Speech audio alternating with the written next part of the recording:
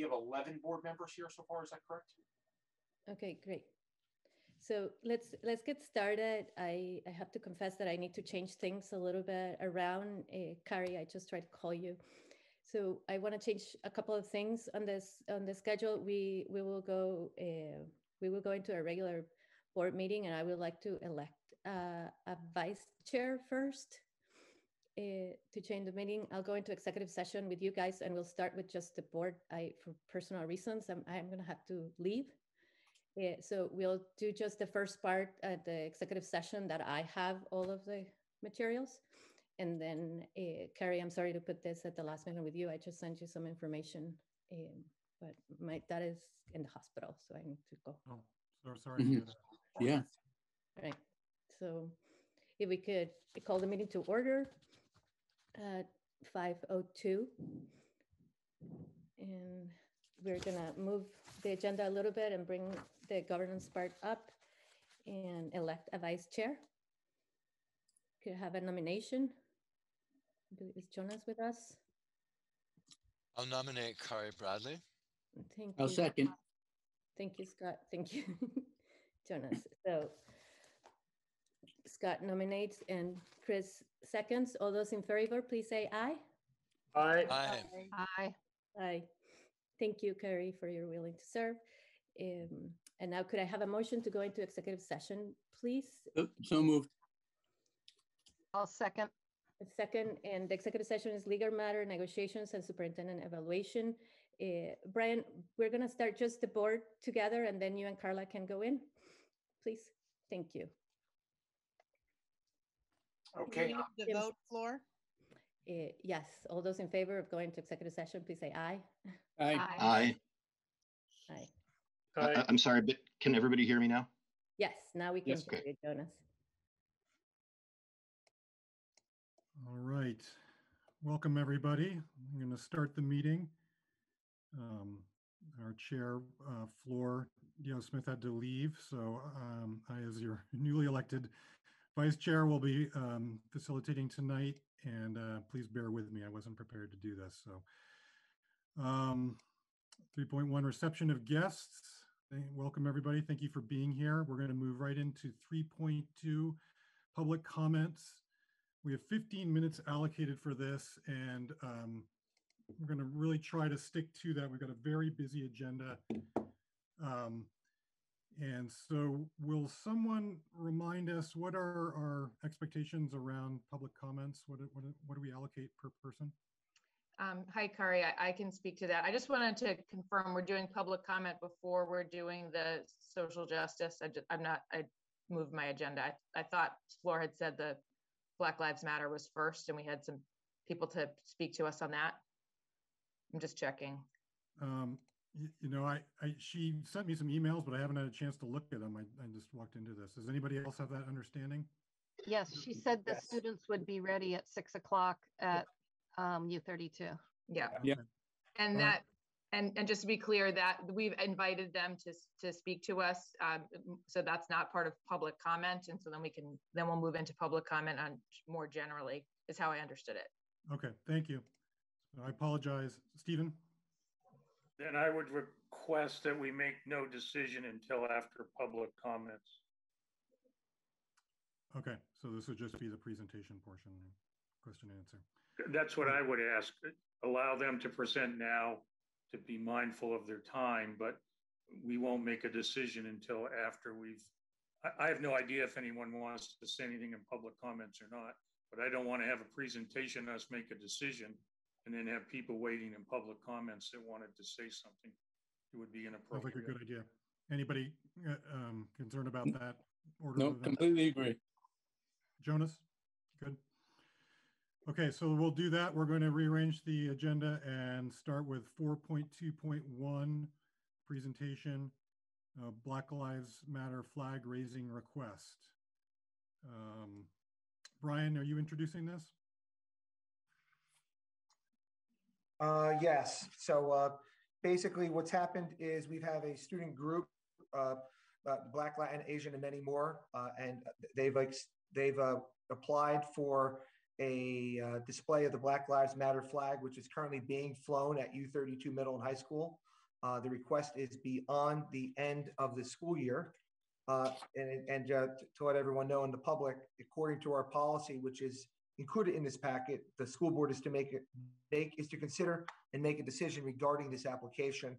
I have checked with legal counsel and to review the application, and all of the requirements for our policy from the student group that submitted this application have been met.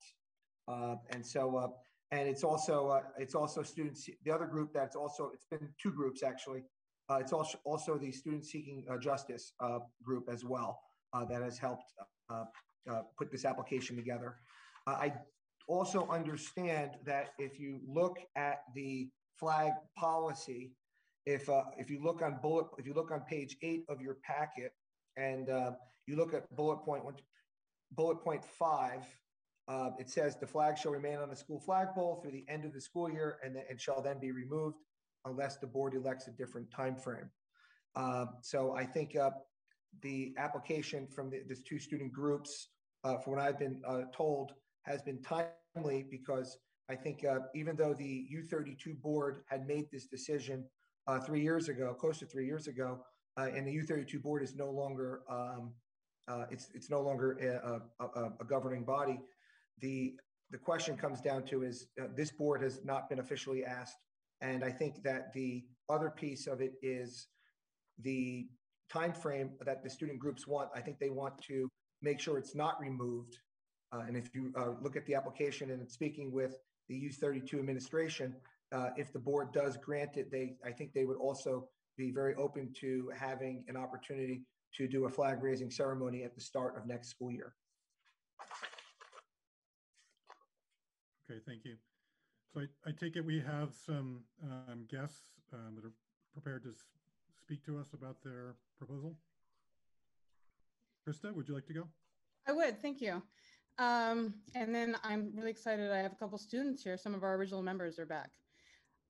So I just want to say, hi, my name is Krista D, and I'm a teacher. I'm an art teacher at U32, and I'm also one of the diversity advisors for our middle school and high school BLAMs. I want to say that I'm so honored to be here and have this moment to reflect on and celebrate all the work that has happened since BLAM first attended a school board meeting, which was over 3 years ago, when we first requested to raise the Black Lives Matter flag. So much progress has happened to our community since that day. I'm excited to see that some of the school board members we originally worked with are here. You engaged in thoughtful dialogue with our students and supported raising the flag. You are part of this celebration. Your support in raising the Black Lives Matter flag told our students that they are valued. And so much good came from that. I'd like to share just a few things that happened since then. First off, every single one of the original 6 members of BLAM became strong leaders in our school, when previously they felt harassed, silenced, or ignored. These students led hard conversations with large groups of students and showed up over and over to help students understand why Black Lives Matter, and in turn, why they matter. They worked with teachers at U32 and went into the elementary schools so that that teachers could understand why teaching diversity is important and how they can make students of color feel like valued members of the school community. They worked with students at Doty and successfully taught kids how to be upstanders. Some of the members of BLAM presented to every superintendent in the state of Vermont about their experience and on the importance of supporting Black Lives Matter. And most importantly, they left a legacy at U32. New members are joining, teachers are involved and are excited to teach diversity. We are endlessly supported by our administrators to make space for this hard work. And the students of color feel like they have a voice. I'm very thankful to everyone at U32 and for everyone's support. And I am proud to say that 2 of our original BLAM members, leaders, are here, and they're going to explain to you why they think that the Black Lives Matter flag should remain up at U32 and why it's important to them. We're going to start with Letitia, and then that will be followed by Gabby. Letitia, are you here? Yes. Can you hear me? Yes.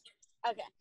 Hi, I'm Letitia Montgomery, and 3 years ago, I and other members from BLAM stood in front of the school board requesting to put the Black Lives Matter flag up to show the school and the community that U32 is an accepting and safe place for students of colors to come in and to feel welcome. We stood in front of not just the school board, but also our peers, and many of them were against us. I don't think people understand how hard the process was and how much work went into it. You all may think that it ended or it got better just because the flag got put up, but the sad reality is that it just got more hidden.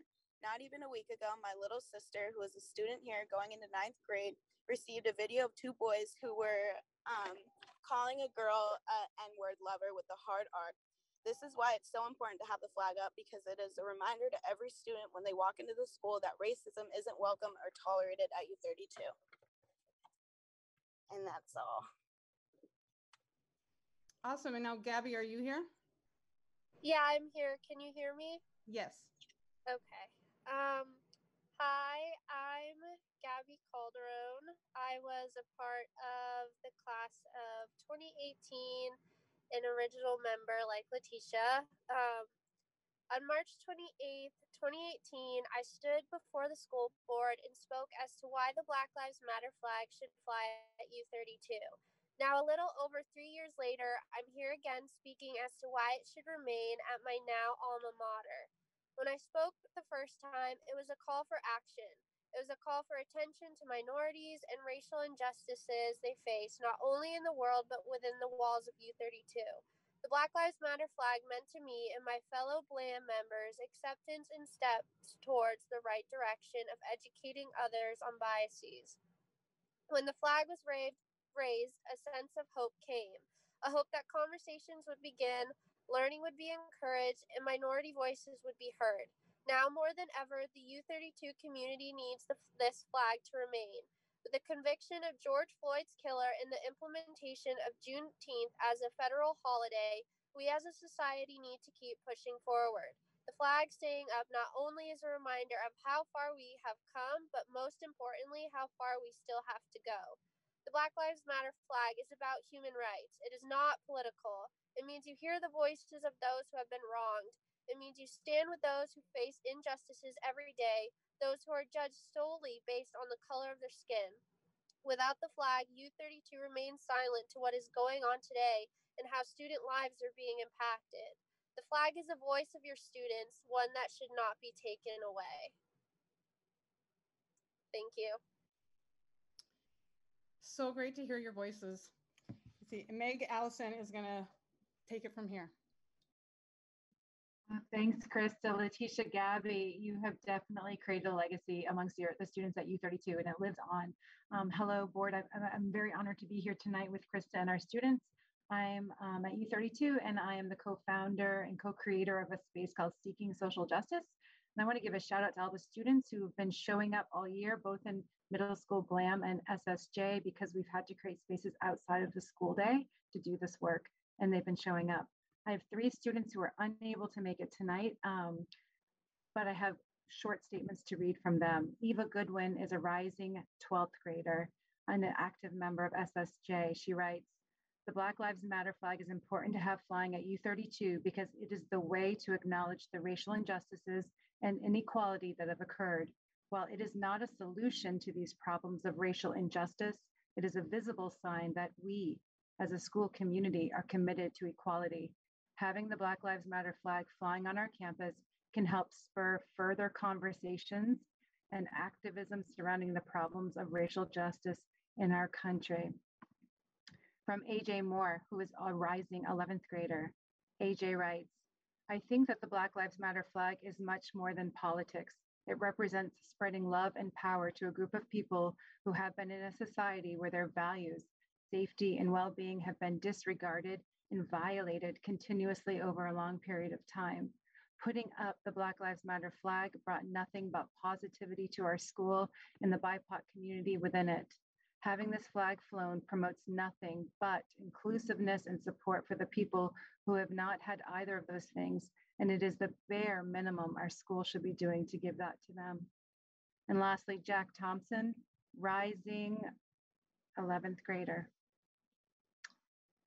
He writes, although the raising of the flag will constitute the school board endorsing its message, I ask of you not to think of this as the school board raising a flag, but as the students raising a flag.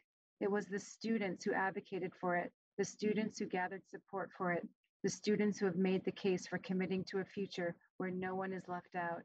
As a school district that holds global citizenship as a necessity for graduation, I hope you will recognize and support your students participating in a direct democracy and standing up for what they believe in. Thank you for your time. Okay, well, thank you, Krista, Letitia, Gabby, and Meg. Are there any questions from the school board for our presenters?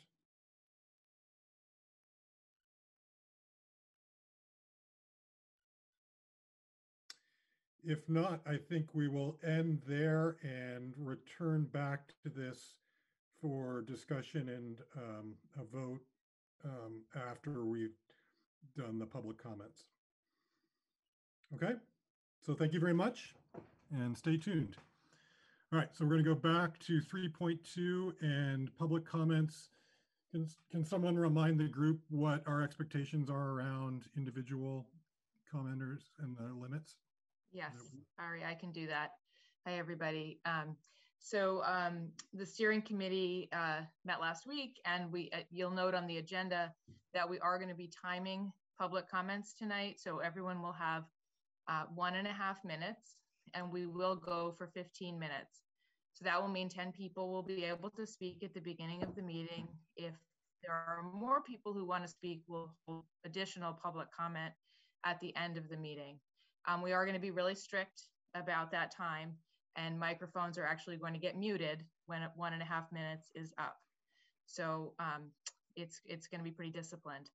I want to remind people that there are lots of ways to seek our attention, and we welcome your emails. We welcome letters from you. Many of us doing meetings in our communities, so there are lots of ways for us to engage with you. But we are going to be disciplined about this particular mode of communication. Jim Garrity, who does all the technology for our meetings, is going to be, I believe, displaying the timer so that you can see how much time you have, and so that you'll have some warning when your time is up.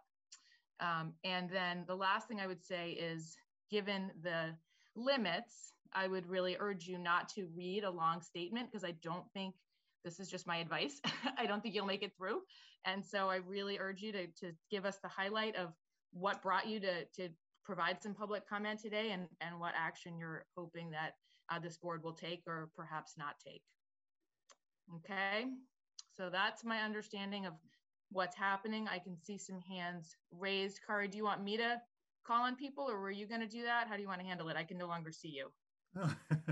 Yeah, so I've got a list going. I'm just going to go in the order that I saw them come up. So first up is Ellen, and then Amy. So Ellen, please. Thank you. For those of you who don't know me, my name is Ellen Dorsey, and I was drawn to this district in 2001, fresh from graduate school and brimming with idealism. This dynamic, innovative, and caring educational community became a conductor and ground for what was then boundless energy. I started out as a middle school and high school math teacher before becoming an instructional coach in 2014. In this capacity, it's been my privilege to collaborate with dedicated educators from across our 6 schools. To me, in this work, we have always been one district, and promoting voice and agency has always been central to who we are and how we do things, embedded in our roots. I aspire to be a positive person. So instead of voicing my concerns, I would like to use my voice now to share my hopes for this district, to which I remain utterly devoted. I hope we see that if we value growth, we need to tend to the health of our roots.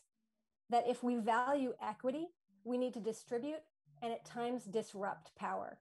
That if we want real improvements for our students, we need to base our planning on a fully collaborative process and not bullet points from an ill-conceived audit. I urge the board to organize a community forum to begin to restore the trust that has been lost within our educational community this year and help us move forward because we are better together. Thank you. Thank you, Ellen. So Amy's up and Ann will be next. Hi, my name is Amy Young and I work at Berlin Elementary School as a librarian and tech integration specialist. I want to express my concern about moving forward with the adoption of the new technology policies. I agree that we need the policies, but I want the time for more stakeholders, specifically community members, teachers, and tech committee members to have input. The tech committee has not been active in this past year, and the policies were a surprise to myself and to most of our staff. I would also like us to consider consulting the Vermont School Board Association, their sample policies, and consulting our new tech director, Art Klein, before moving forward. I also want to take this time to celebrate the work of Washington Central staff members in the last 3 days of our curriculum camp. Jen Miller-Arsenault designed a very valuable agenda, which allowed participants to embrace in some very powerful curriculum work. Thank you. Thank you, Amy. So Ann, you're up, and then Madeline, you'll be next. Thank you. Having just completed the 2.5 days of curriculum camp, it continues to be an energizing opportunity for district teachers and administrators to work collaboratively on improving district-wide instruction. I'm incredibly appreciative of being able to spend the last 2.5 days working with a group that consisted of 50% administrators and 50% teachers. We thrived by practicing and modeling how we know students learn best. I would hate to see this collaborative process disappear just because we received the curriculum audit with recommendations that are prioritized by just one person. All right, thank you, Ann. Madeline, then Danielle. Thank you. So for those of you who don't know me, I am Madeline Doherty. I teach special education at U32. Like to start off quickly by saying Black Lives Matter. Heck yes, I really hope that you continue to let that flag fly at U32. I firmly support my Black students, my Black friends and chosen family, and hope that that flag stays up until racial justice is achieved and it is no longer redundant, and the flag is redundant. But just as importantly, I would like to join in solidarity with my colleagues and other community members who are calling for a public forum to discuss the results of the curriculum management review.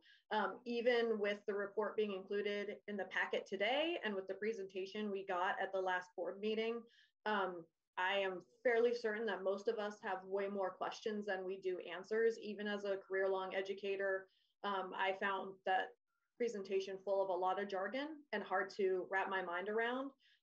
So I am certain that there's a lot of people who would like to be able to discuss this, not to mention the many concerns you've heard about the validity of the data and the appropriateness of this review during a pandemic. I think that those concerns are valid, and I would not want us to take anything from this report at face value. I hope that you allow the public to weigh in through those many forums that Jill mentioned before any change. Okay, thank you, Madeline. Danielle, you're next, and then Daniel will be after. Hi, this is Danielle. First, I want to say that as a white parent of 2 Black children in the district, the Black Lives Matter flag means so much to us in terms of welcoming potential safety, willingness, and commitment to social justice. It means something to us. And so please keep it. And I want to say thank you to the students who have advocated and made this progress, made it happen so far. Switching to the curriculum review, I also would like the idea of a community forum.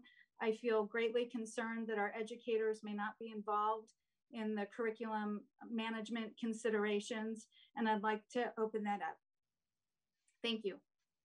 Thank you. So Daniel, followed by Elsa. Hey, thank you. I want to start off with the word educate. In case you folks don't know, educate comes from X, means out, and the duker means to lead. So we lead people out to the open. And it's recently come to my attention that there's an interest in limiting access to the internet at school. As somebody who tends to work many hours past the school closing time, I've noticed members of the community who come up to the school for 10, 20 minutes at a time and use the internet. If we are truly leaders in the outwardness, the community, we need to leave that internet open. It's an act of equity, and it's also an act of education. Many members in our community don't have access to self-service or internet service. Second of all, using hard and fast rules to create a system is one which creates ignorance and an inability to critically think for themselves about what is right. And I believe that does go against our mission as educators and a school district. It leads us away from American principles of freedom, and it leads us towards, on a slippery slope, despotism, when we can no longer make critical choices. While guidelines are helpful, education is about access. I just want to toss it out there in terms of a moral standpoint. Thank you for the time. Thank you. Elsa, and up next will be Christine. Hi there, I'm Elsa Ingpen. I am a parent of 4 children in the district, one of whom graduated this year. I'm also the school health director in a neighboring school district. I attended this meeting tonight because I was intrigued and slightly concerned that the superintendent put out notice to parents in more than one message. I'm honestly not sure. I know one was email. I think I saw another one on a school-supported social media account, encouraging parents and community members to come to this meeting specifically because of the issue of the Black Lives Matter flag. And it's curious and concerning to me that there was such an unusual effort to ask people to come for that issue while there was no comment of the fact that this meeting would also be addressing a massive curriculum review and potential changes in our children's instruction. I hope that the board and the superintendent can address why this issue of the Black Lives Matter flag was felt to be so different and unique from other issues that are raised at board meetings on a regular basis. I've been a parent in this district for 12 years, and that doesn't happen very often. That said, I'm in full support of the Black Lives Matter flag continuing to fly, and certainly hope that that is continued without any further fuss or need for vast community input. Thank you. Christine, and then Holly, you'll be next. Hi, I am Christine Chartrand. I've been a teacher at U32 for the past 9 years. I also am part of the Calais community.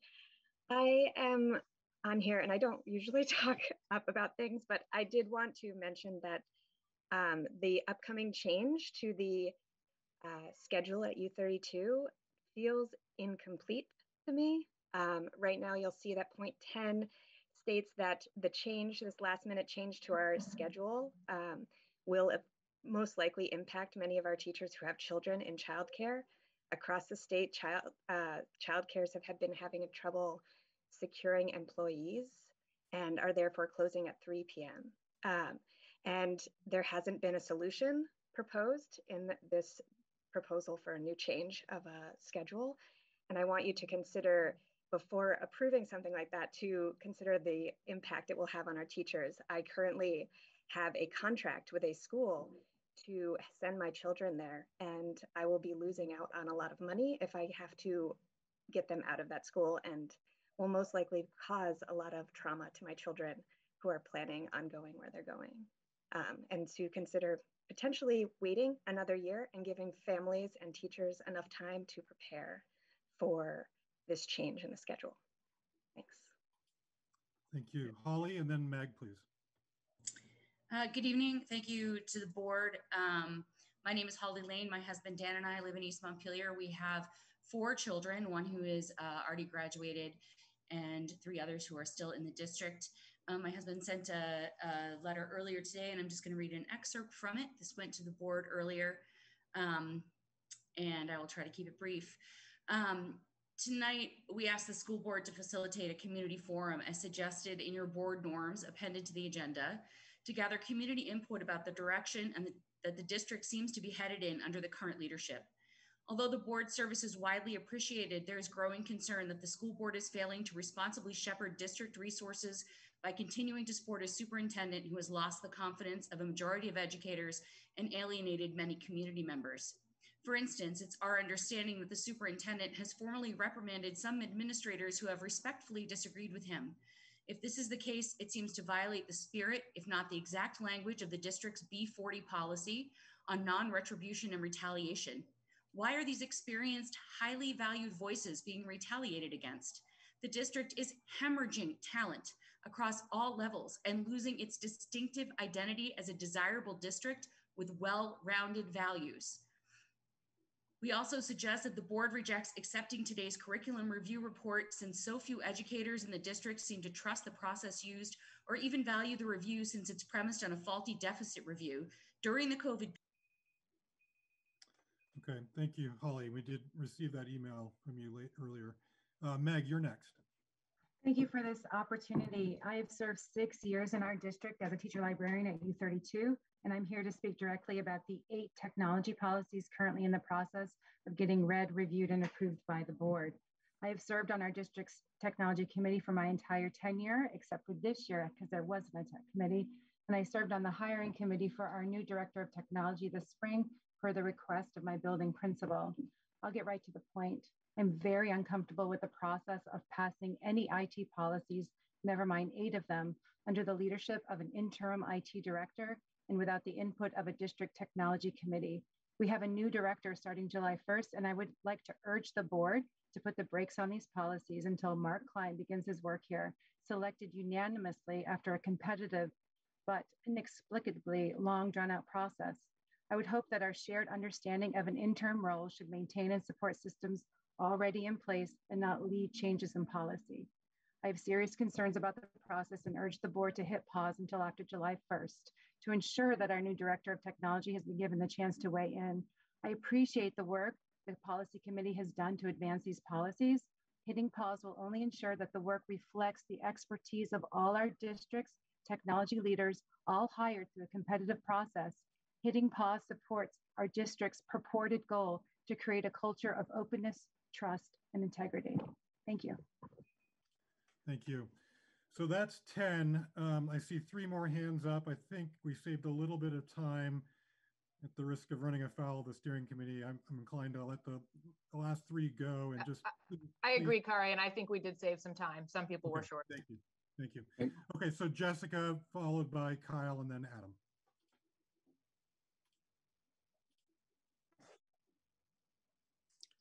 Hi there. Can you hear me? Yes. Great. Thank you. My name is Jessica Cobb. I am the literacy specialist at Rumney Memorial School. I am also a resident of East Montpelier and therefore a resident of the district. I'm speaking today specifically to the technology policy and my concern that teachers would be in violation of the policy to conduct any personal business while at school. It is my understanding that I, under contract, get a half hour for lunch, and during that time, I get to do what I need to do for myself, including eat. I have been battling through a life-altering injury over this past 2 years, and I need to, from time to time, be in touch with caregivers.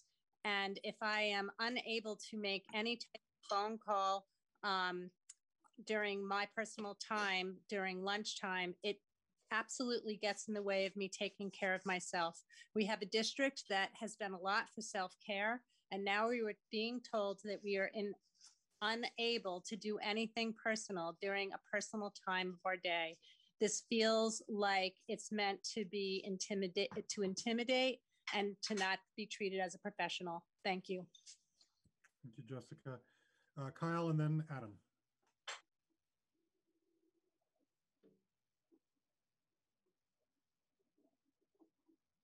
Kyle?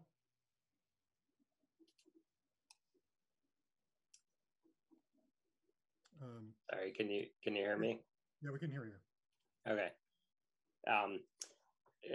First of all, thank you for taking up the student initiative to continue flying the Black Lives Matter flag. I think that's an important thing to do, and I hope you'll support it. I also just wanted to talk to the curriculum review issue, and I spoke to this in depth a few weeks ago, but that was late in the meeting after the superintendent had already dropped off of the call. So I hope he's listening now. I have 3 children in the Washington Central District, 1 at U32, 2 at Rumney, and everything I've seen about this curriculum review indicates to me that it was poorly timed, it was not done well, and it did not take into account teacher viewpoints, staff viewpoints, or the members of the community. So it's time to take a pause. We do not need to get the superintendent's response to this. We have that. He filed a letter to the editor, to the Times Argus, that clearly indicates he thinks he knows better than everyone else. The viewpoints you, the board, need to hear right now are from community members, and most importantly, teachers and staff. They're the ones who know how to take care of our kids. Thank you, Kyle. And Adam, you get the final word.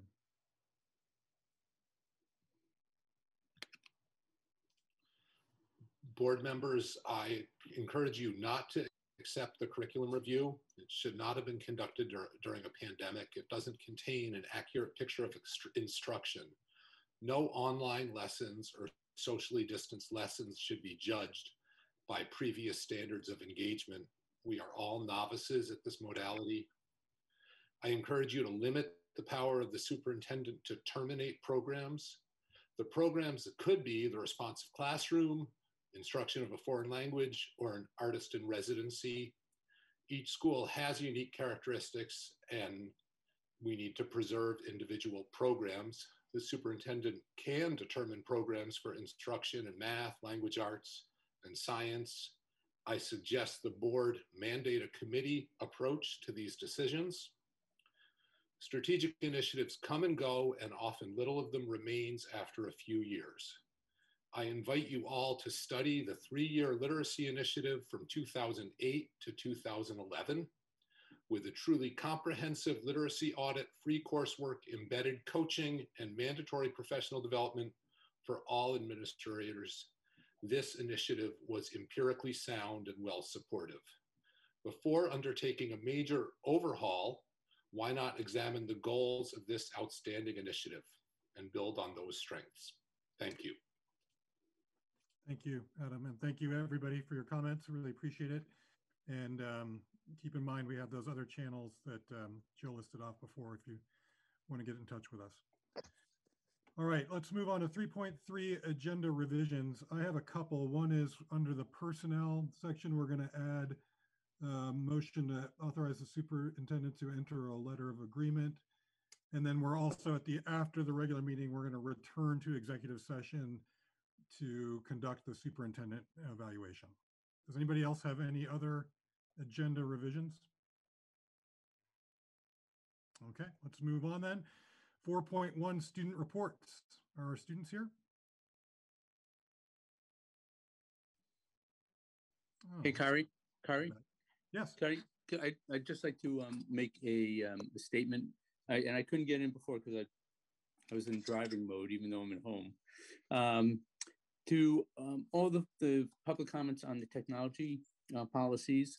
My name is Chris McVeigh, and I'm the chair of the policy committee. We have, as a policy committee the other night, decided not to forward the technology policies to the board for approval, with the hope that this extended invitation to the public to join us in our next policy committee will be accepted. We're happy to have a discussion.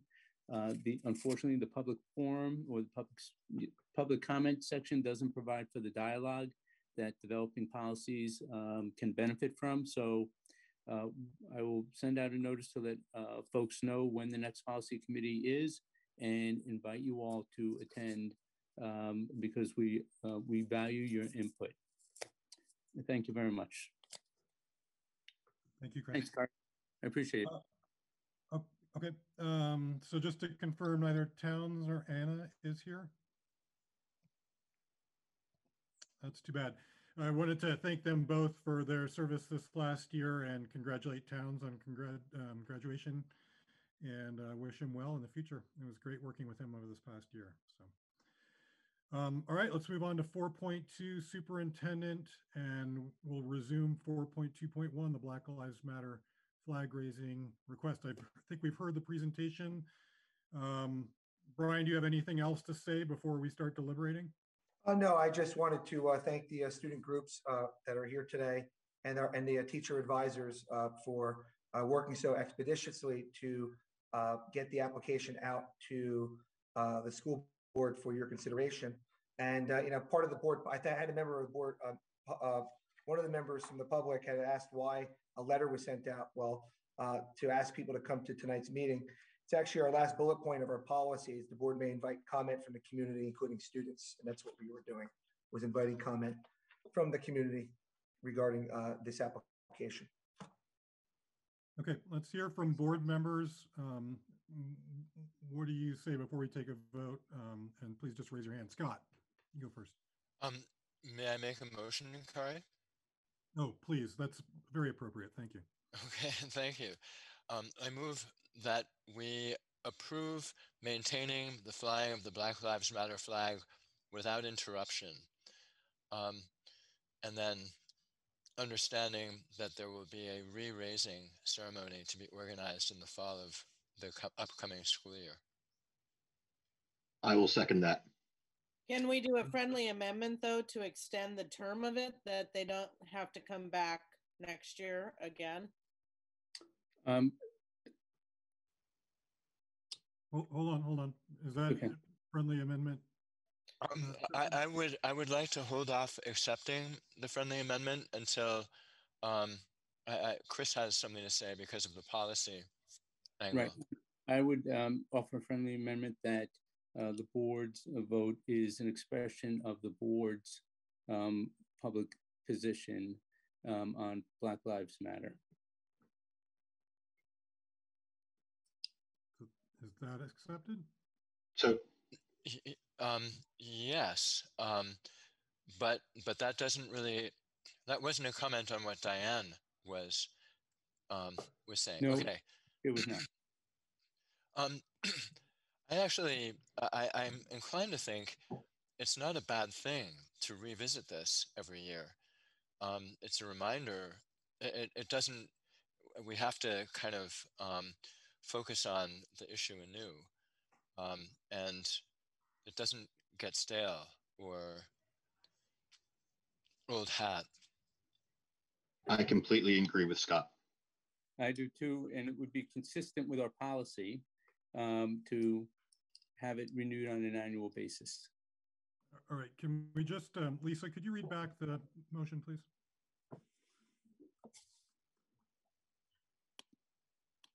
Yeah, sorry. So Scott moved to approve maintaining the flying of the Black Lives Matter flag without interruption, understanding that there will be a re-raising ceremony in the fall of the upcoming school year. And then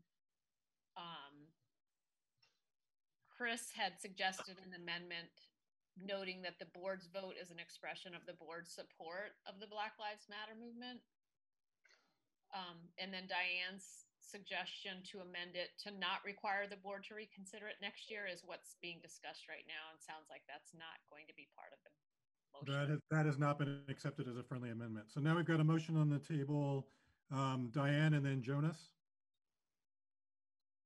My concern is that, I mean, we put people through a lot of stress following this policy, and concern that we were potentially a hostile group of hearing this. And to me, it also feels like that performing poverty, that you know, it's your responsibility to remind me as a board member of what this issue is. And I mean, our students just spoke so incredibly powerfully about this, that to me, it is a strong statement that you don't have to bring it back to us. I would love for us to bring this, to talk about this issue and its impact every day that we see, without it being tied to students having to come forward and ask again, please, may I have some more, sir? And so that's why I would request it. And so. Thank you, Diane. Jonas? So I completely hear you, Diane. I think my take is more in line with Scott, that, the nature of this community, I think, makes it, the demographic nature of this community makes it important that we are confronted with this issue every year, that we have to wrestle with it, that we have to identify why this is important. I also think it's important that we have a policy, right, that requires any flag to be reapproved every year. And, I think Diane, maybe you're entirely right. That this is an onerous requirement for students to do every year. I also wonder if there is value in it, right? Both for the presenters and for the board and the community as the audience. But what I raised my hand to, and if the motion is to extend the term, I will absolutely support that.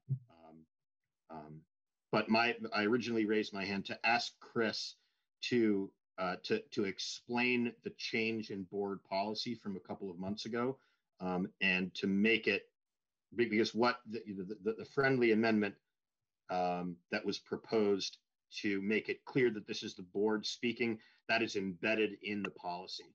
So I wonder, Chris, if you could briefly describe what that change was. So that change came about based on legal counsel and having the flagpole not become a public forum. And it's the board expressing its sentiments using the flagpole. We're certainly having it rise up to the student population, but it's really to prevent the flagpole from becoming a public forum in which it, from a First Amendment standpoint, could be challenged that others could want to raise flags there. So, Chris, would it be fair to say that in making sure that the policy says that this is the board expressing its values, it gives the board the opportunity to both approve and disapprove of speech. Therefore, it would reflect the values of the board and by extension, the values of the community? Yes. Thank you. Okay, let's have other comments. Jill, did I see your hand up? No. Stephen. I'm not going to go into a historical explanation of my background. And I will support the flag being raised again, but I want the teachers in the student group to hear what I have to say. This is personal. The first paragraph in the third page of the presentation, tying a symbol being displayed or not to what I feel, I find very offensive. The background that I share is I work daily in an environment where people are pressured to wear an American flag on their lapel. And if you don't wear an American flag on your lapel, you're viewed as being unpatriotic. I'm not unpatriotic, but I do not wear a flag on my lapel because a symbol doesn't reflect what I feel. I think it's very appropriate and something I support wholly in the second paragraph to say the flying of the flag to this group of students means this. And I have no doubt that that's what it means. And I agree and support it. But I would respectfully request that you not tie a symbol to what my beliefs are. I do not need to display a symbol to confirm what my beliefs are. So I would just ask that you look at the language that you used in that paragraph, the second sentence in that first paragraph. And that's all that I'll say on it. Thank you. Thank you, Stephen. Any other board comments? I think we're ready to vote. Does anybody need, Scott, go ahead. Sorry, Kari, I don't mean to slow us down, but I did want to just address at least one community member's email that I saw regarding, the whole All Lives Matter. And it relates also to one of the advantages of revisiting the issue every year, because this year, thinking about it has revealed new aspects of it to me. But one reason I think that's very important for those who are listening or watching and thinking All Lives Matter is so much better. The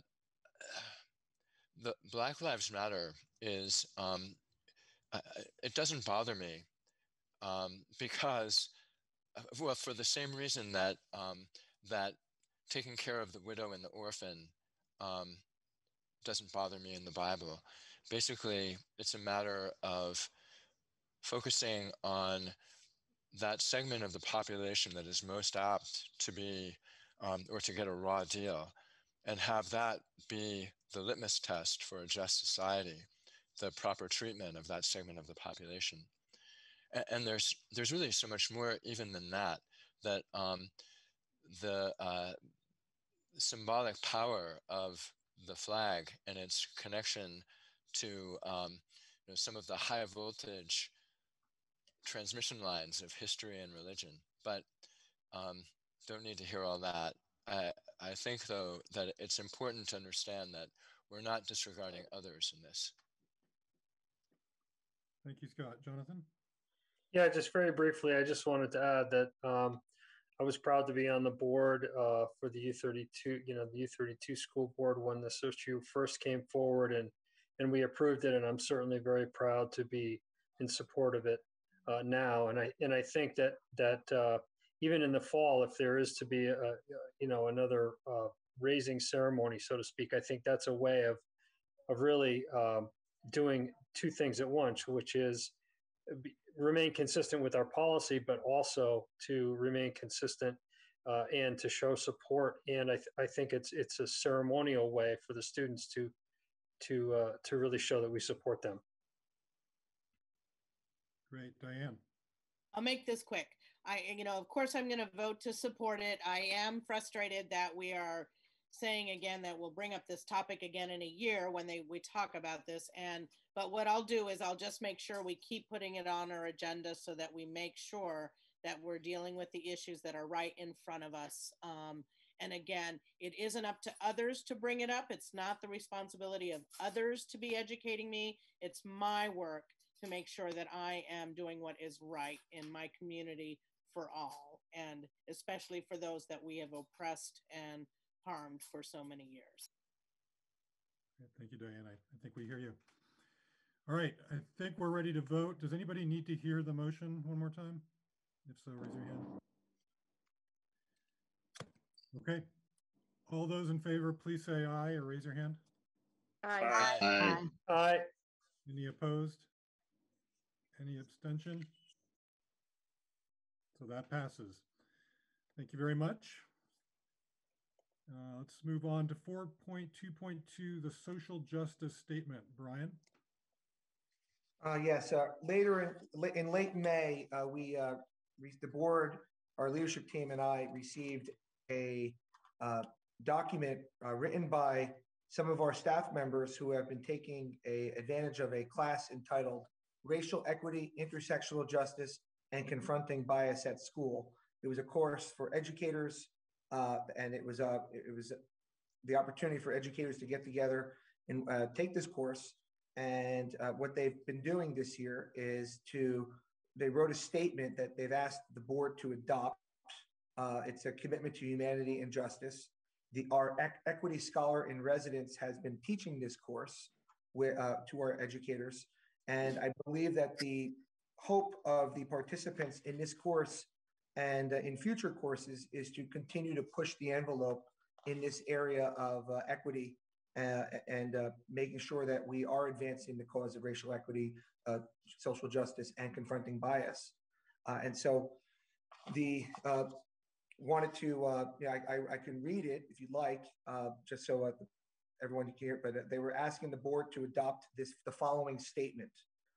And the statement reads as follows: the Washington Central Unified Union School District is dedicated to taking concrete actions that provide a safer and more supportive learning environment that is free of barriers, one that affirms the identity of each of us and acknowledges and celebrates the differences to create a sense of belonging for each person connected to our schools. The school district is committed to creating inclusive educational opportunities that are relevant both historically and culturally, addressing the impacts of bias, prejudice, and discrimination while building more opportunity for us to thrive rather than merely survive. This statement represents a commitment within our school district to acknowledge and end oppression and oppressive systems, to center our full humanity of all in our community, and to keep broadening our perspectives. These identities, including and not limited to race, color, religion, creed, national origin, ethnicity, marital status, family composition, sex, sexual orientation, gender identity, varying physical and mental abilities, and socioeconomic status, carry socially constructed meaning and value. Our commitment is to the development of cultural humility and personal growth that is best supported in a climate that respects differences and provides a sense of belonging and inclusion. And the folks listed themselves on the letter, which are on pages 11 and 12 of your board packet, and are asking the board to adopt this statement. Okay, thank you. So would a board member like to make a motion in support of this? Scott? So moved. Second. Actually, I'd like to move something a little bit different, if possible. My understanding is that this is to be a board statement, correct? Right. My motion, and Chris may not want to second it because, well, he'll find out in a sec. My motion is that we refer this draft statement to the policy committee for its vetting before approval, but with the intent of eventually approving. Okay, so that's a motion. Is there a second? I would second that. Even though you're on the policy committee? That's great. Well, maybe I'll let someone else second then. I'll second. If that's a conflict.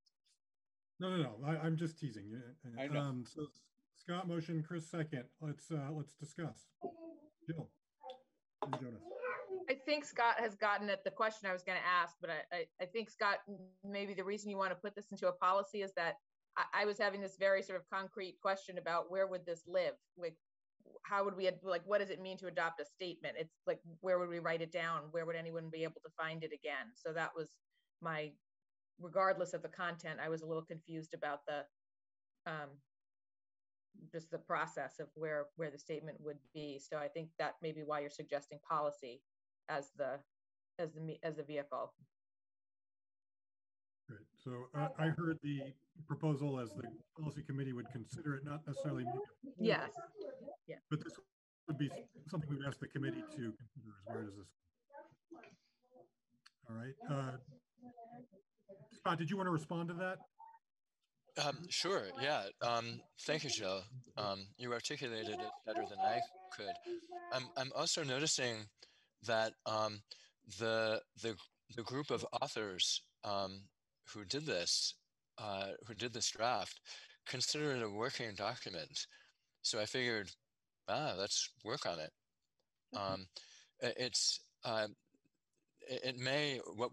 I think what we'd like to do is to plug into some of what the educators have been doing in order to get a better sense. And I would hope that, in keeping with Chris's invitation to have more people join the policy committee, that we would be able to lure some new faces and voices into that. Great. Thank you. Jonas, did I see your hand up? Are you ready to speak? Yeah, so I was going to ask Scott, why he wanted to refer this to policy. We've made statements before and approved, letters to various bodies, adding our support, to various things. I see no reason why we shouldn't approve this tonight. And so it's, I would just like to hear, if there are any other, any formal reasons why we should not adopt what looks like a very, carefully crafted and well vetted statement that I think represents the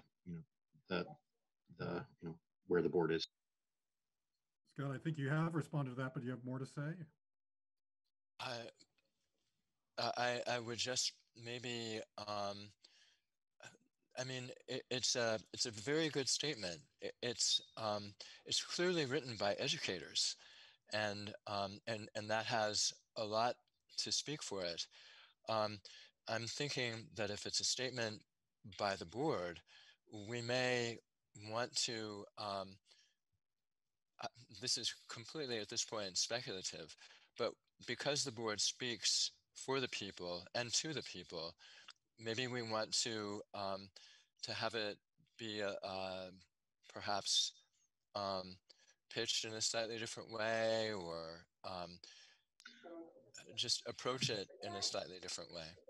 So I would say respectfully, the letter that was crafted by you and Dorothy about the the refactoring of the the education funding system, we approved. I think that addresses the values of the board and of the community, and I think this one does it as well. I don't think that letter needed to go to the policy committee or needed further vetting, and I don't think this does either.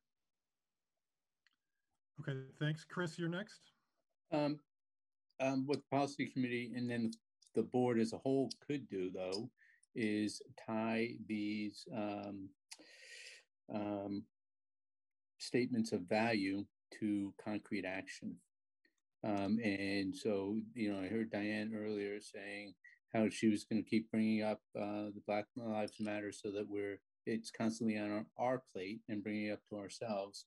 The policy committee can look at it and with the help of the drafters, perhaps propose concrete action so that it just isn't passed as a statement and goes somewhere else. And Jill brought up someone brought up the question of the resolutions. I'm wondering where they do go. Where do the resolutions is there a repository of the resolutions that we have? I don't know that they go into policy all the time, but okay, Chris, I'd rather defer that question until okay, that's for you to work on if that's my response. Okay, thanks. Were any other comments from the board? Stephen. So whether it goes to the policy or committee or somewhere else, I would like to have an opportunity for the board to speak to and discuss this before we vote on it.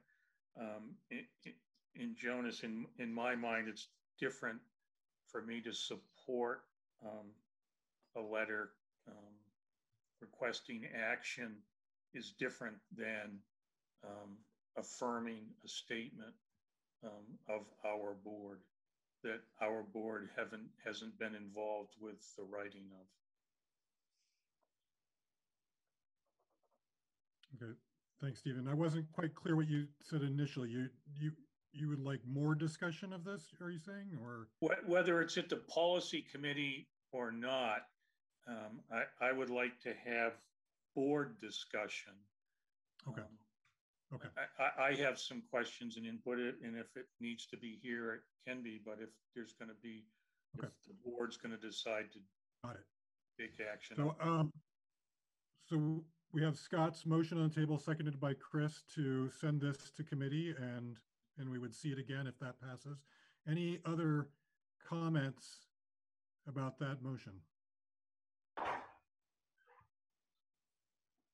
Jonas. Sorry, Jonathan, go ahead. No, Jonathan. Yeah, I just want to add that if I would support the motion to the extent to send it to the policy committee. I mean, I'd be happy to support it. passing a resolution or approving this statement as it is. But if sending it to, and I guess it's sort of conditional, but if sending it to the policy committee and then later for further board discussion does then, with the intent of concrete action, changes to the curriculum that include more reading about diversity, equity, all of those things, if it then leads to real concrete action within the school, then I'm all for sending it to the policy committee. Absolutely. Yeah, I'll absolutely second that. I just hope that, this isn't seen as the board being skeptical of the intent or the language. All right. Any last comments? So all those in favor of the motion to send this to committee, please say aye or raise your hand. Aye. Aye. Aye. Any opposed? Any abstention? So that passes. Thank you. And thank you, Chris. Next item is 4.2.3 COVID update. Brian, is this informational? Is there going to be an action? No, there's no action here. It's just informational. I think the big piece of it is the results of our work are basically asking Elizabeth Worth. One of her last actions of this year was to put this together for you as a kind of a summary of the year in a total. And ultimately, I think the results, the last 4 bullet points, are worth mentioning on page 13, talking about how our schools were open for in-person learning for the entire year. There were no cases that we know about from our communities that required hospitalization. There were 10 cases that required contact tracing in our schools from November 21st through April 13th, and there was no evidence of any transmission of COVID-19 in our schools as a result of these cases. We are aware of at least 30 members of our community who did test positive for COVID-19. However, again, this did not impact our schools, and it did not. There's no evidence that anything like any transmissions happened. So, just letting you know, it was a very successful year with the pandemic, given everything. And I really wanted to also just publicly acknowledge Elizabeth Worth, our COVID-19 coordinator, who was just amazing to work with this year. Thank you. Any questions or comments? Yeah, I'd like to express the appreciation for Elizabeth too, and for Brian and everyone in the district for helping to keep everyone safe. It's remarkable that there were no cases of transmission in the schools. Thank you, everybody. Excellent. Jonathan? Yeah, just briefly, I would second completely what was just shared by Jonas. I mean, absolutely remarkable what the teachers did, what the administrators, everybody did to keep all the kids safe and each other safe. So thanks to all of you for that. Great, thank you. Before we move on, Chris, there's a request to publicize the policy committee meeting time. Do you happen to know that now when the committee meets next? I do not know it now, but what I will do is I will when it's established, I'll put it on Front Porch Forum and make sure that it gets on all of the town's Front Porch Forums twice. Great, thank you. Okay, you're welcome. Okay, so let's move on then. 4.2.4 Curriculum Management Review Report. This is a requested action item. Brian, would you like to present? Yes, this is the memo on page 14 of your packet. Just gives basically talks about the curriculum management findings. I know Jeff Thunberg, the lead reviewer, presented at our last meeting. There is a way to read the report. It is quite a lengthy report and document. It takes a while to really chew on it and understand it. And I did give some guidance on where to start and how to read it, and because it's not a straight cover to cover read. I do have 2 recommendations tonight. The first one is to have the Washington Central Unified Union School District receive the report and entitled CMSI Curriculum Review of Washington Central Unified Union School District date May 2021. The key word in this is to receive it. It's not asking the board to accept it. I still, as your superintendent, still need time to review it. And there may be things in there that I do not accept either. This is, again, a review. It's a document, but I can officially begin this process by having the board receive it. And once you receive it, the second motion is to direct me to prepare a response to include the following information: prioritizing the areas needing attention, identify which conditions most adversely affect students, identify which findings most adversely affect the system, and develop a plan to address the recommendations. I've heard several teachers in the audience tonight from the public comments, and I just want to address them here. The first thing is how do we go about developing a superintendent response? And my intention is to engage with teachers and staff. I intend to hold office hours this summer. I want to meet with teachers and community members to get their input. But I also want to remind the board that the curriculum review is only one artifact of many different pieces that we're going to have to consider in any strategic planning process. So there should be community engagement in a strategic planning process. There should be. I hear folks want to have community forums. I would suggest having a community forum after the superintendent prepares the response, because I will be doing my own process in developing the response to the full report. And at that point, that'll be one of several items for the school board to consider. The school board is going to ultimately have to own and adopt the strategic planning process when we're ready to go into that. And I would like to think that this curriculum review document is utilized, obviously with community input and getting engagement from our teachers and staff. I think the teachers and staff are going to play a major role in anything that arises out of this report and any other actions that come from a strategic planning process, and they should be included. The big thing is, again, for you to direct me to prepare the response, and I will be working to answer these questions and also engage with our teachers and staff in this area. All right, thank you, Brian. So we have a recommendation for two recommendations. They're independent. Let's take them one at a time. Does anyone want to move to support the first one, the acceptance of the review? I'll move that we receive it, not that we accept it. Sorry, receive. No, that's okay. To spell it out, I'll move that the board receive the report entitled CMSI Curriculum Review of Washington Central, etc., dated May 2021. Thanks, Scott. I'll second. Dorothy seconds. Okay, that's the motion. So Diane and then Lindy. Yeah, so my questions were more about clarifying a couple of things on motion 2. So I can just, before it went into a motion, I want to clarify so I can just wait. So if you can hang tight on that, Lindy. Mine's also about that, but just the pragmatist in me. I have it in my hands. Why am I voting to receive it? I received it. It's in my hands. So I guess that's just me being, I don't understand that part, but I'll comment on the second part in a minute. I don't know that there's a great answer to that other than that's sort of a perfunctory. Let's let the attorney speak. Chris?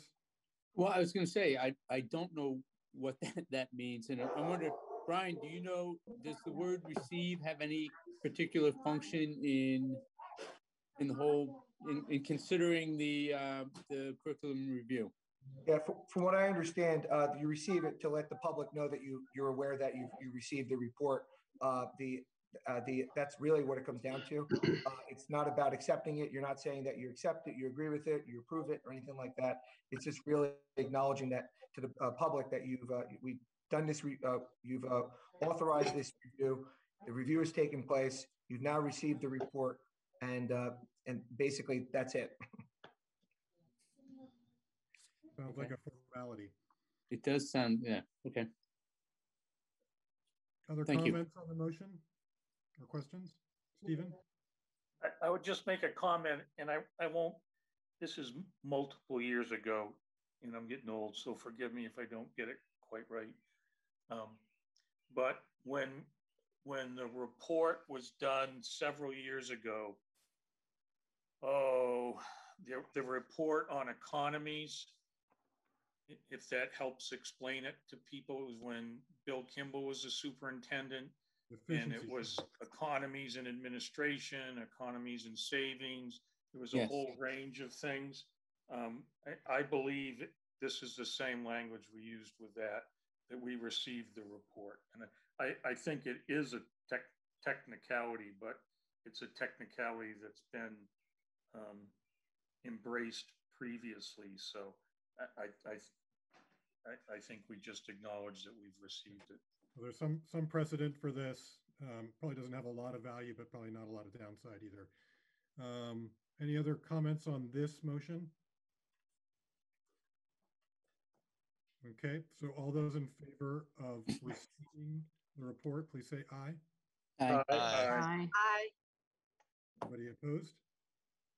Abstain? Okay, so that's received.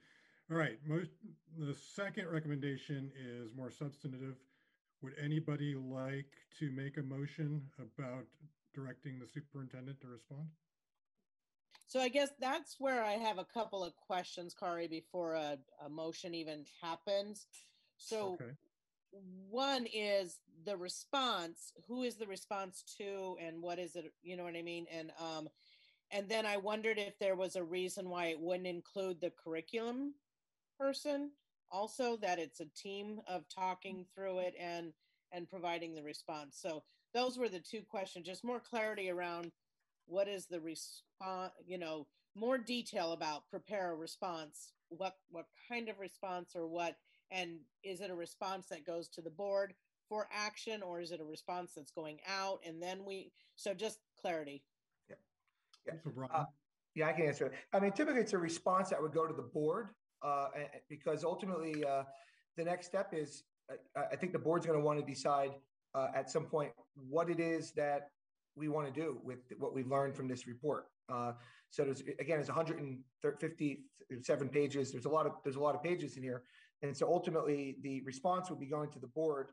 And it's my understanding that the board is considering doing a strategic plan, a 3 to 5 year plan in the future, and this could be an opportunity to look at what are some things here that we would want to do. If you recall that this curriculum management review is really we were measured against ourselves. So the idea here is to engage with folks such as the curriculum director, the teachers, community members, and getting their input. And I as your superintendent, my goal is to look at those areas, right? Look at these 4 letters here, but also going out there and talking to different folks about here it is. Have you read the report?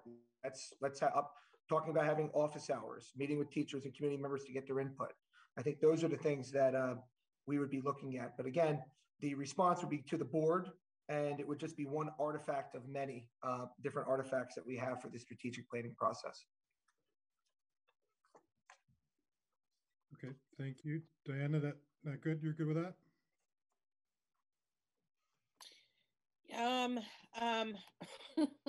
I guess I just think context-wise, to me, it would be helpful if it was a response that came from the superintendent in tandem with the curriculum, director. Thank you, Lindy. Mine's very similar. Instead of direct the superintendent to prepare, I think it should be a committee that includes input from not just the curriculum director, but some other educators across the spectrum, because I would not expect one person to have that breadth of knowledge across the grade levels and across the content areas. So to have input, since this one, when we did our review many years ago, it wasn't that many years ago, but it was literacy. This one is about everything. And I just think to direct the superintendent to prepare the response doesn't include those voices. And I clearly heard from people that there should be more of a committee that's working on these and different voices as it's being read. So that was my concern.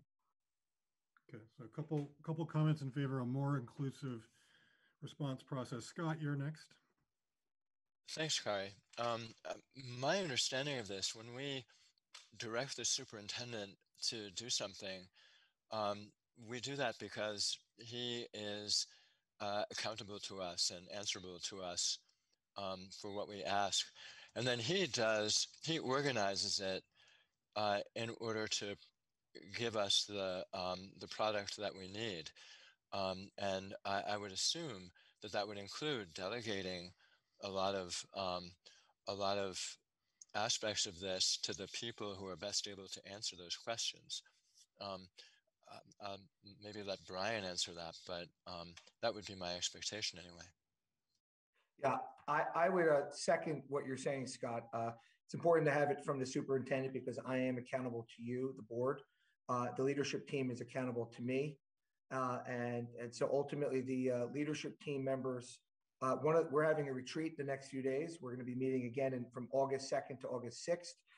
I'm also trying to get everyone some time to go away this summer on vacation to just get a break because we've been working around the clock in July. But one of the big things we're doing this upcoming, at some point in the next 2 days, we're meeting with as a leadership team. And one of the things that we're going to be looking at is I'm going to be asking the input from the leadership team, what process would be helpful for me to support me in writing this response. And so I do plan on making it collaborative and being a collaborative, but I think it's very important that it comes from me as your only employee. Chris and then Jonas. So Brian is not our only employee. All of the staff members are our employees. And I think that we can direct the superintendent to draft the response, but we can also direct the superintendent to include certain segments of our community in helping draft the response. And to that end, I would want us to direct that teaching staff from across the disciplines be included, that the leadership team be included, in that a committee of those participants be created, and that the committee create and attend at least 2, if not 3 public forums before the response is finalized, because we've heard a lot of community interest in this curriculum review and soliciting input from our communities and what they expect and hope for their students and our students would be very valuable. And to have that at the front end of the process as opposed to the back end of the process when the results are already finalized. So I think the board has the power to direct the basic parameters of how the response should be prepared and how it should, what individuals should be involved in creating the response. Thank you. Thanks, Chris. Jonas?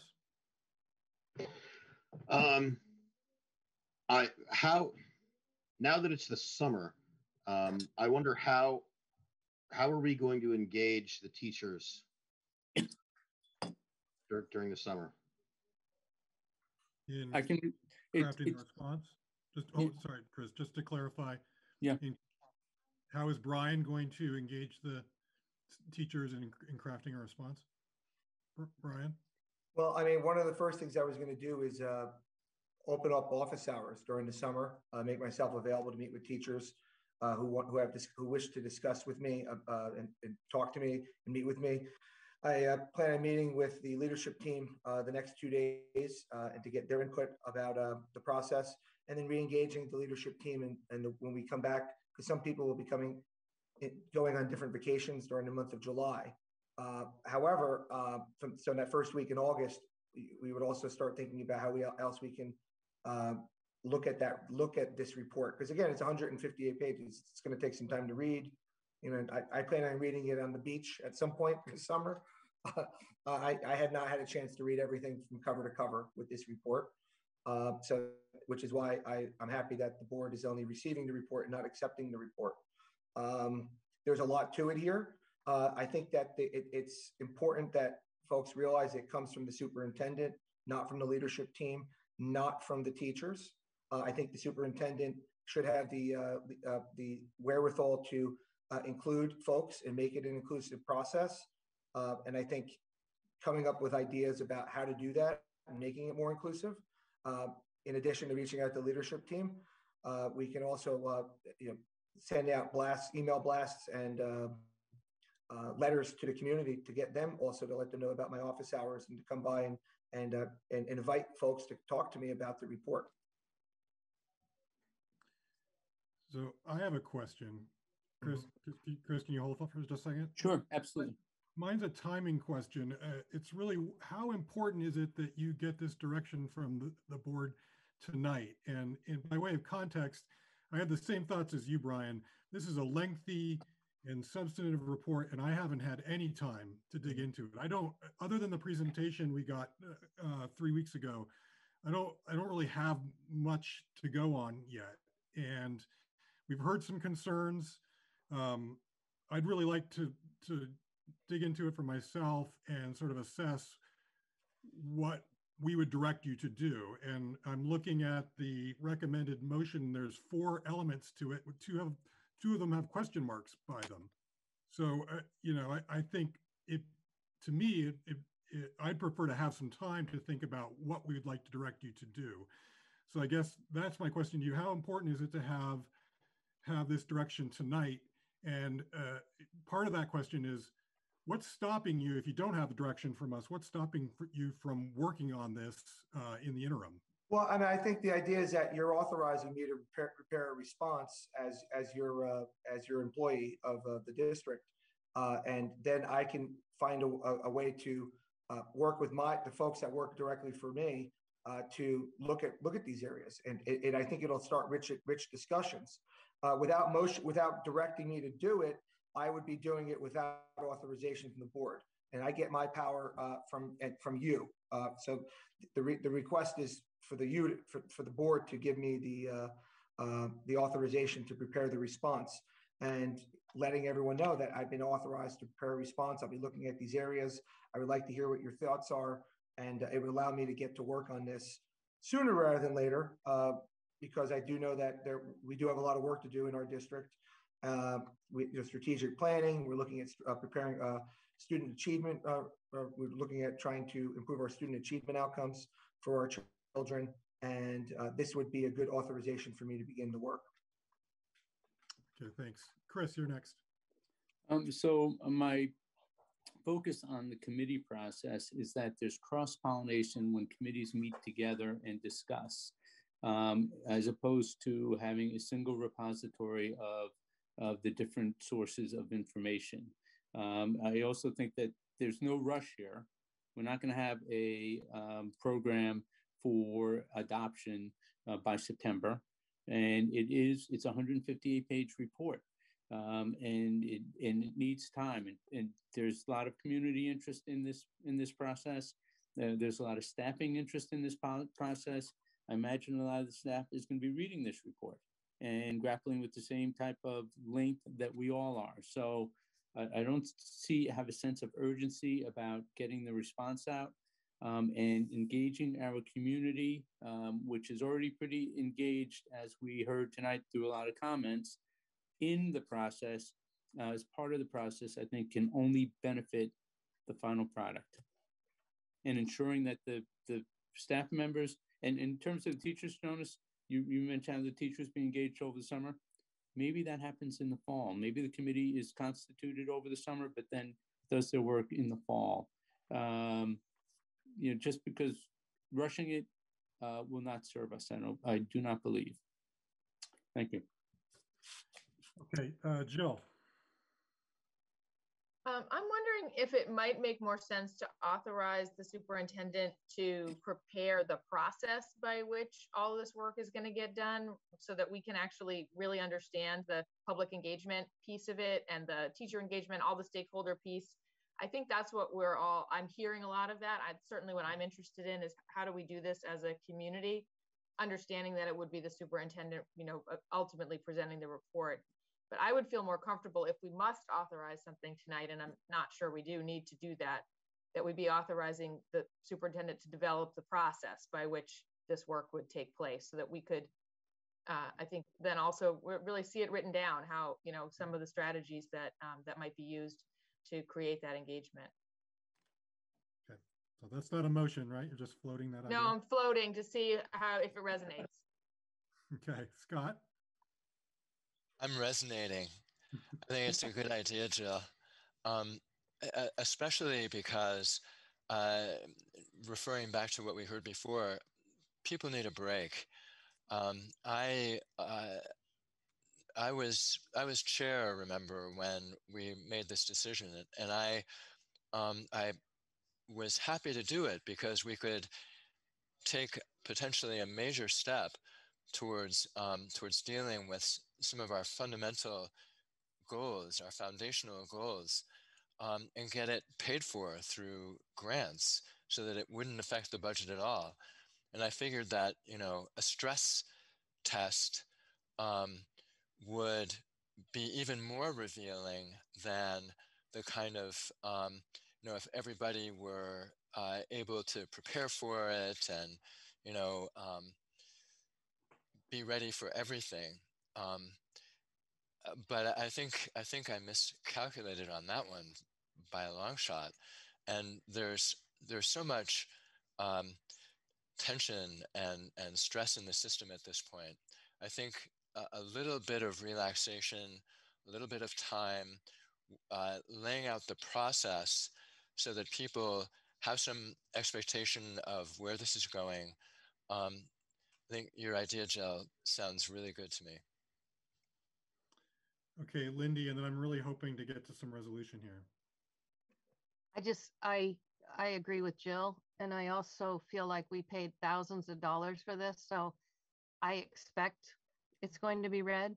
I expect there will be a response to it, whether from us as well as the superintendent. If we approved these many thousands of dollars to have this done, I don't think I need to tell somebody they need to read it and respond to it.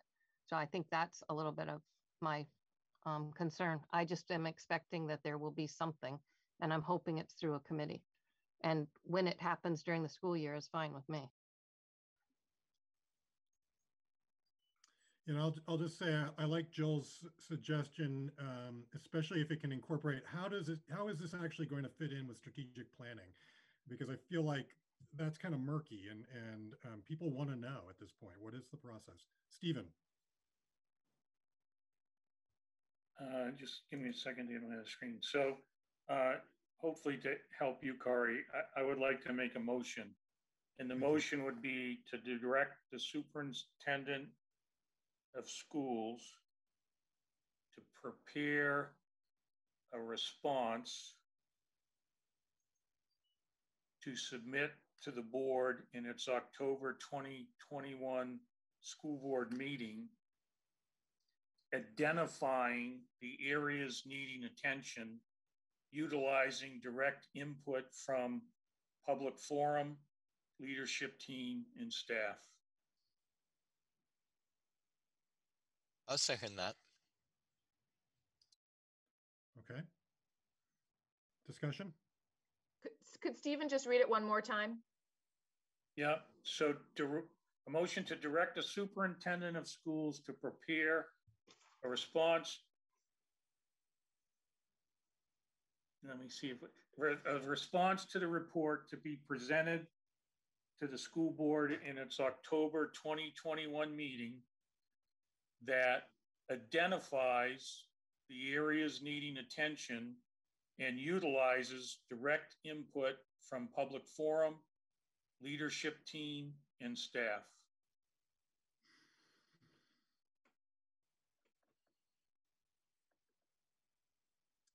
More discussion, Jonathan? Yeah, I guess my only suggestion would be, instead of the word utilizes, includes, replace with includes input from community members, or that demonstrates, or that something that essentially makes it a requirement that those groups have, in fact, provided input to the superintendent, and their input is included in the report, whatever subsequent report he writes. Okay. Thank you. Other comments? Chris? I will oppose this motion because it's not specific enough in terms of how the various community members and constituencies, including staff and administration, will be included. I think we should have that. I think we should be concrete about that.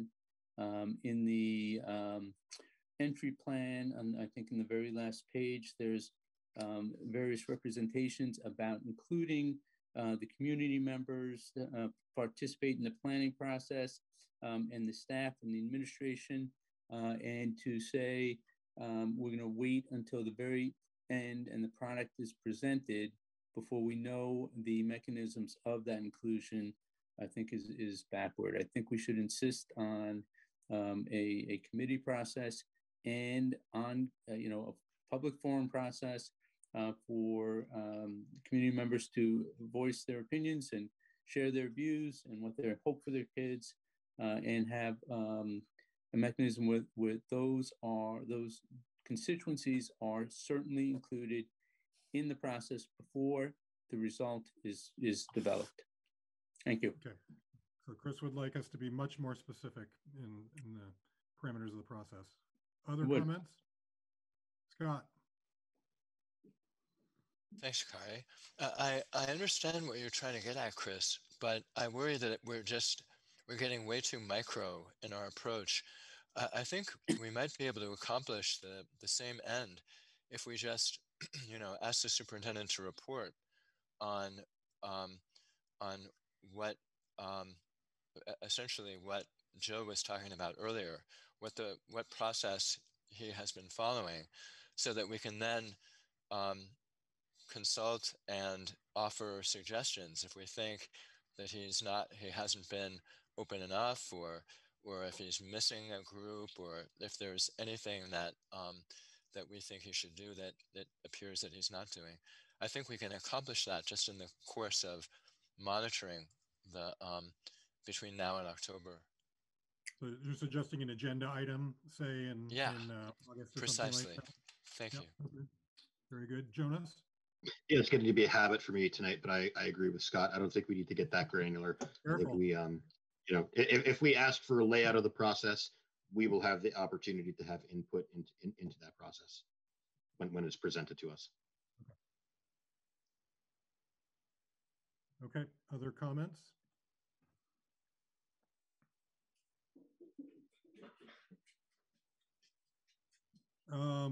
Okay, so we've got Stephen's motion, and we've got some suggestions about how that could be improved.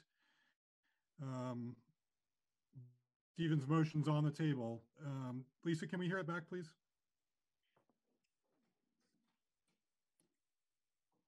Sorry, it takes me a while to find all the buttons. Okay, so he moved to direct the superintendent of schools to prepare a response to the curriculum review report to submit to the board at its October 2021 board meeting, identifying the areas needing attention, utilizing direct input from public forum, leadership team, and staff.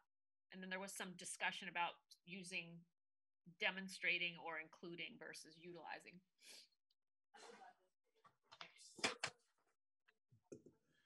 All right, any final comments before we vote? Just to be I clear. have one final comment, Kari. Sorry. No, go ahead, Jill. Well, I was just going to say, I just wanted to note for others, something that I'm observing, which is that Stephen's motion only actually addresses the very first item, which is identifying the areas that need improvement. It's not all three things. So I actually think it might accomplish something substantially similar to what I was suggesting, that, is to have a process. He's talking about having, there's the public comment, or the public input. I'm not sure we need to get that much more granular if we're just identifying the areas for improvement. It's the very first of those 4 items. So just wanted to note that. Yeah, thank you. Jonas? Yeah, just to be clear, Stephen's motion is to have the superintendent prepare the response for us, not Jill's suggestion that we ask the superintendent to present us with a plan for and a process for putting that together. Okay, then I will not support this, and I will hope that we will do another motion after this. It's not a request for a process. It's a request for a response to a specific part of Brian's recommendation with some stipulations about how that what that process should include. That's how I read it. Okay, I think we're ready to vote. All those in favor of the motion, please say aye or raise your hand. Aye. Aye. Aye. All those opposed? Nay. No. Nay. Nay. Okay, I think we need to do roll call. That was too close for comfort. So Jonas, you're a no? No. Chris? No. Vera? No. Stephen? Yes. Good, now I'm losing it. Scott? Yes. Jonathan? No. Lindy? No. Diane? Yes. Dorothy?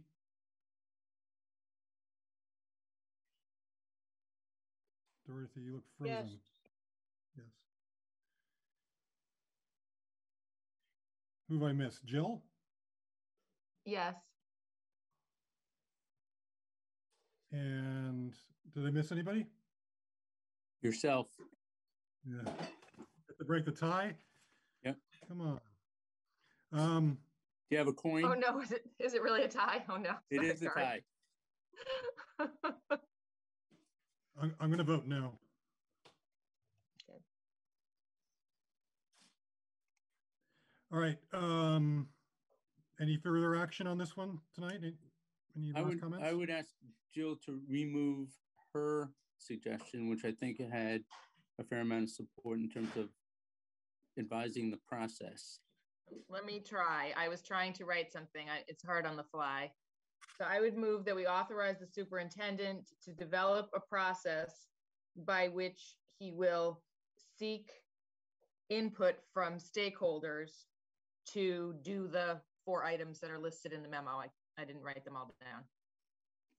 Do you mean do the items or prepare a response of?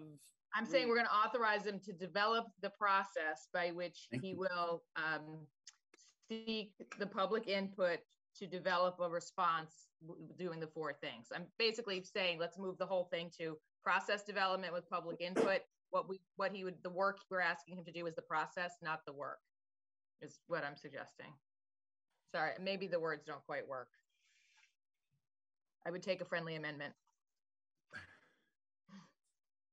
I would say we would direct the superintendent to present the board with a plan and a process for collecting public input and input from stakeholders in the district that would lead to a report including the following information and those 4 points, and that we would ask that be delivered. I think by that date in October sounded good to me. Let's let it breathe. Okay. I would second that. I don't think my motion was ever seconded, so I would second Jonas's motion. Okay. So we have a motion and a second. Lisa, do you need that stated again, or do you have it? Sorry, I have moved to direct the superintendent to present the board with a plan and a process for collecting public input. And input from stakeholders in the district that would lead to the preparation of a report, including the following information and those points A through D, to be, and that plan and that process would be delivered to the board, at the, what is it, October 21st board meeting. Can I offer a friendly amendment? Of course. That we ask the superintendent to deliver the process at our next board meeting, because I don't think he can deliver the plan and the process at the same point. Fair. That's fair. I would strike plan from the motion. And so we would get the process at our next board meeting and go from there. Okay. Okay. Can I, Jill, Lisa, do you have clarity now? Yeah, so process is taken out of it and it's just directing him. Plan was taken out of it. Plan is taken out, process is left, and instead of October 21st, it's the next regularly scheduled board meeting. Oh, okay. And Jill, would you still second that? Yes, sorry. Okay, Lisa, can you please read it? Mm-hmm. Wait, am I muted? No. No, you're good. Okay. Oh gosh. Okay. So let's see. Jonas moved to direct the superintendent to present the board with a process for collecting public input and input from stakeholders in the district that would lead to the preparation of a report, including the following 4 bullets, to be delivered by the next regular board meeting.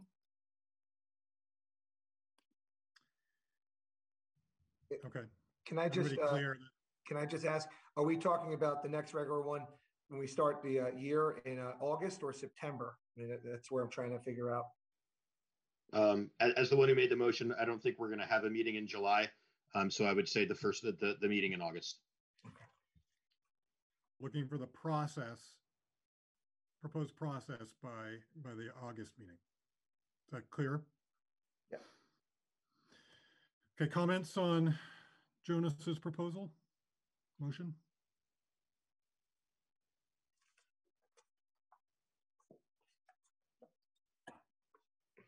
Not?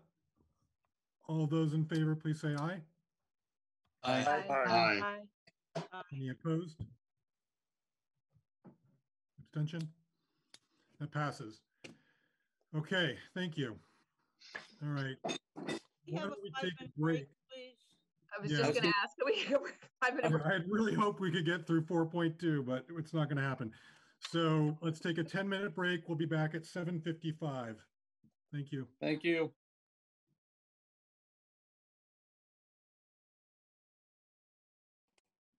All right. Well, I would really like us to get going again here. I don't know how many people are back. I don't think that many.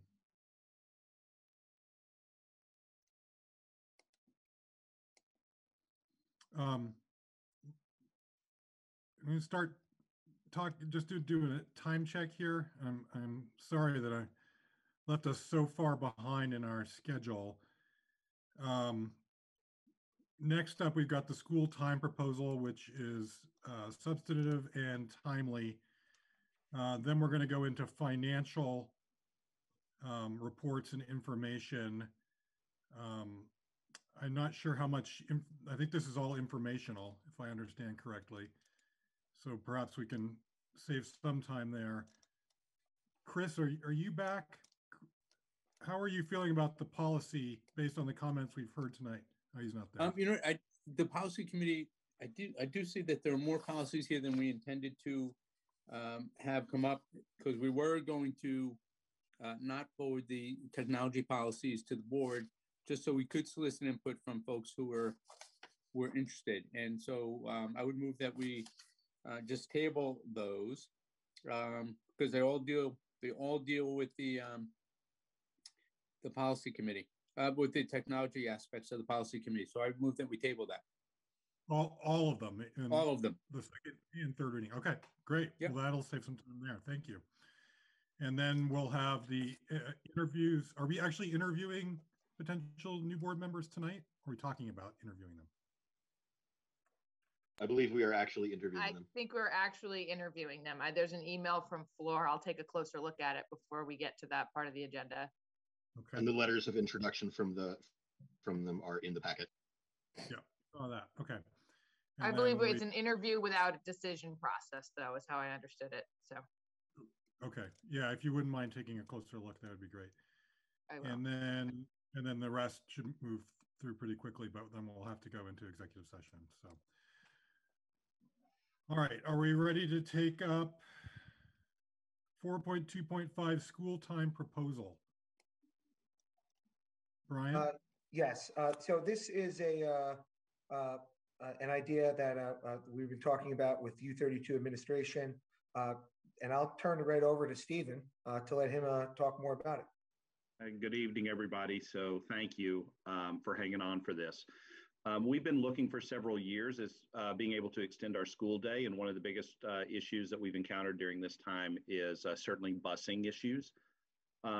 And so towards the second half of this year, we started working on, could we do this could we extend the student school day by 20 minutes? Was the busing possible?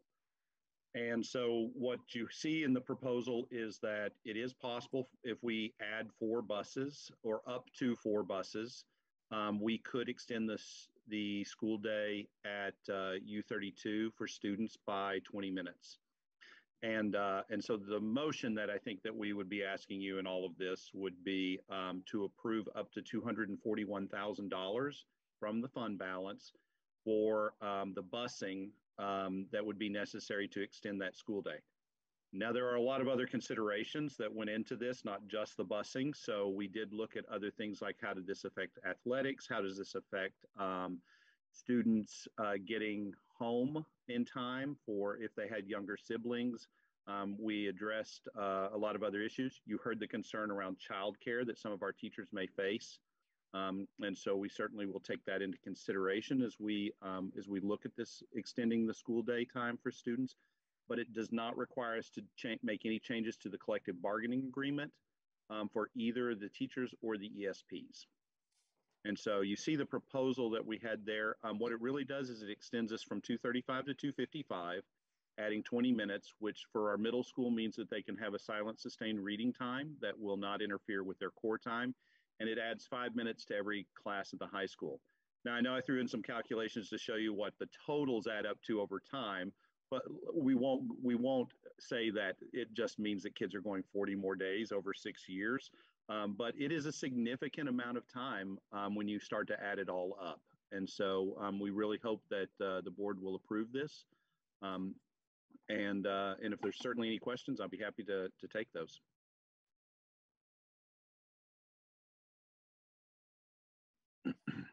Thank you, Stephen. So let's go with questions then. And I can't see people's faces at this point. My bandwidth is so poor. So yes, please raise your hand electronically. Jonas.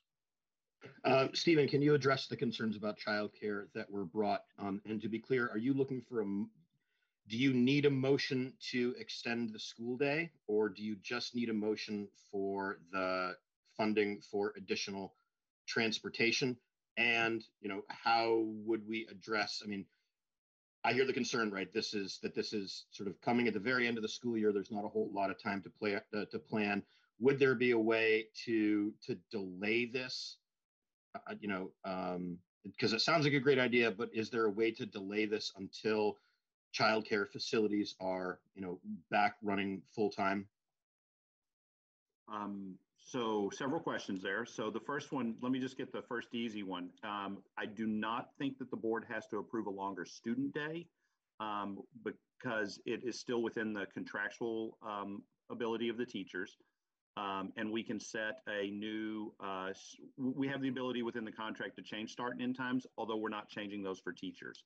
And so we don't think that there's any issue there. The need for funds in order to get busing would be what we need the board to approve.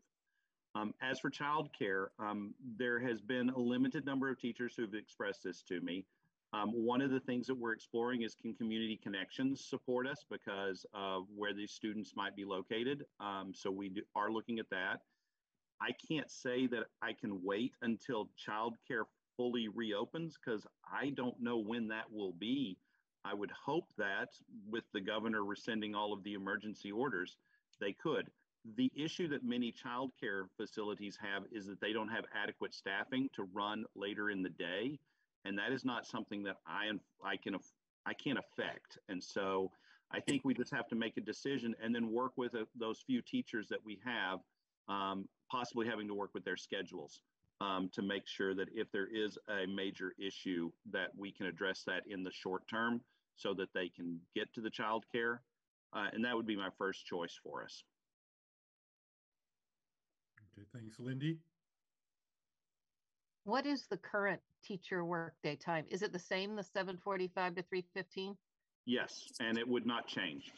Okay, that's what I read in your memo. So I just wanted to clarify that. Thank you. Okay, and Diane? Do we know if buses are readily available, or are they any of the shortages that we might encounter? So the only reason I'm bringing this to you is because we've had those conversations with the bus company to make that all, that they said that they can make this work.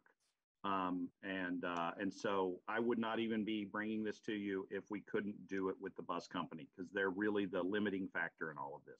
So they've assured us that they can make this work.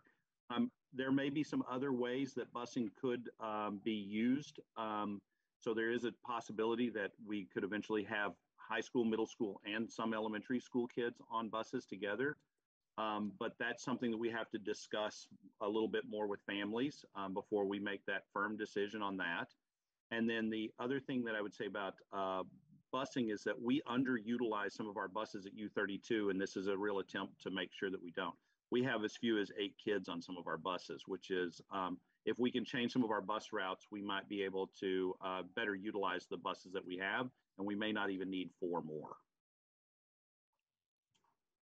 Okay, thanks, Chris.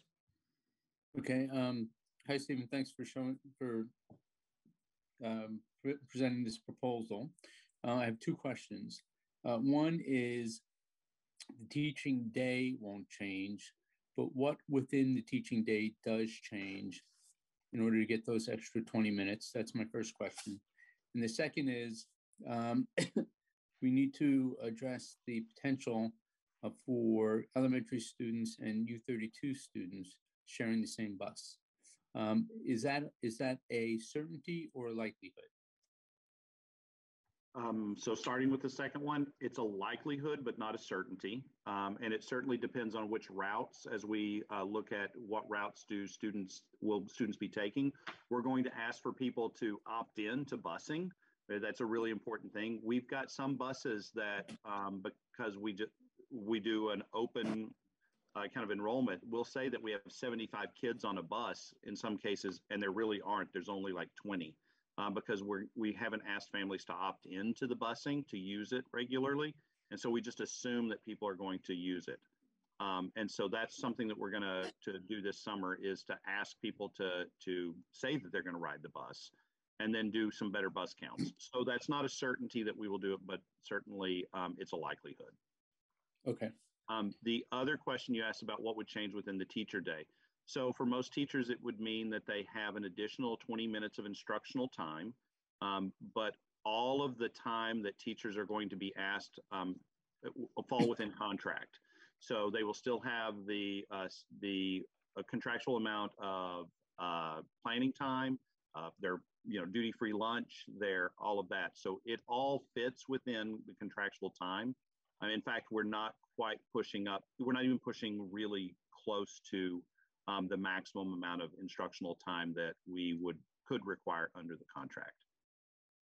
So, but something must be changing though, because you're reallocating, or 20 minutes are being used for instructional time that weren't before. And just so we know what's coming down the pike potentially. Okay, so while our student day ended at 2:35 in the past, from 2:35 to 3:15 was still teacher time. And so that time was really given over to planning. We asked teachers to do office hours at least once a week before or after school, so that they were there for an hour. those office hours are not attended very well at all. There are some students who took advantage of it, but we also added last year, but previous pandemic year, we added 15 minutes to callback so that callbacks were longer, so that students could access teachers, they could spend that time. And that's where students really get their time in with teachers when they need them, not before or after school. And so essentially before, teachers had the time from 2:35 to 3:15 that could have been counted as planning time or something like that. But it gave them more planning time than contractually necessary. Okay, thank you. That's helpful. Scott, you're next. Thanks, Kari. Just so as not to lose sight of the business at hand, I would like to make a motion that the board approve earmarking $241,000 from the fund balance for fiscal year 21-22. I'll second that.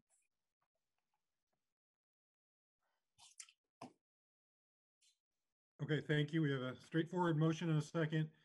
Comments? Kari, can I ask a question? Please. Does this have complete support of the leadership team? Maybe not necessarily for the elementary school students, but at U32? The administration from U32? Yes, it does. Okay. Thank you. I have a question. Do we have any sense of how families will react to this information or what they think? So to be fair, no, I'm not 100% sure. But one of the things that we wanted to make sure when we made this change that we didn't swap the elementary kids arriving home prior to the middle and high school kids arriving home, so that if that was a concern, at worst, they should end up at home at the same time. But in all likelihood, it looks like the high school and middle school kids will arrive home before elementary students, because we knew that that would be a major concern if it were a child care issue for like any of our latchkey kids or things like that. Heard that concern before. Okay, thank you. Ari, I know you can't see Brian. I think he is. Go ahead, Brian. I was just making sure we got the motion. What the motion I heard was to approve up to $241,000 from the fund balance for fiscal year 22 or 21-22 for additional buses needed to extend the school day from 8 o'clock a.m. To 2:35 p.m. to 8 o'clock a.m. to 2:55 p.m. That's what I meant to say. For U32. For U32. Thank you, Jonas. Yes. Great. More discussion?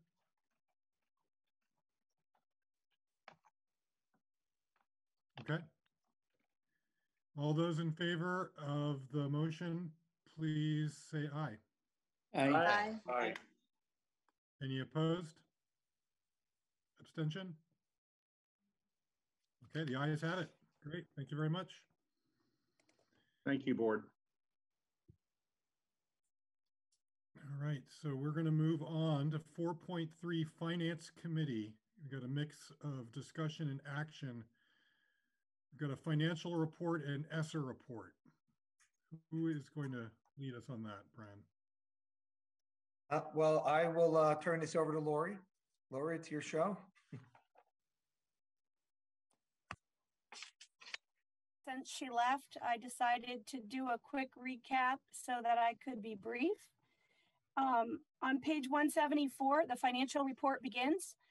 It includes a 2-page narrative, and some of the highlights we discussed at the Finance Committee were with regard to the ESSER grants. As a quick recap, due to the pandemic, this past year we received over $5 million in grants. Some were allocated back to fiscal year 2020, and most were for this fiscal year. We reviewed these grants in great detail throughout the year because we had spent them by December 31st. So the two in the report that we focused on at the Finance Committee were ESSER 1 and ESSER 2. Those grants spanned from January 1st to June 30, and we will completely spend them this year. So the ESSER 1 grant was $243,000, and the ESSER 2 grant increased from 923,000 to 1.1 million because the Agency of Education had an allocation change. So having said that, the good news is that the ESSER 2 grant allowed us to charge off staffing that we had previously included in our budget. And by doing so, the fund balance has increased. As you recall, the Washington Central voters authorized the school board at town meeting to control and direct the use of the fund balance for operations. So by charging off these budgeted items to the grant, it allowed us to free up fund balance and put the money now at the local control of the school board instead of any other rigid requirements from the federal government. So that's great news. The other great news is ESSER 3 grant. We received the allocation. It's close to $2.5 million. And the ESSER 3 grant is going to be, it's in the process of being developed on what we can use it for.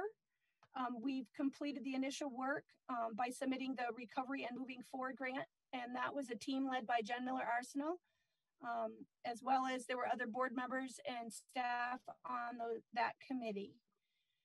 We submitted the initial application and we received approval that our application is set to begin.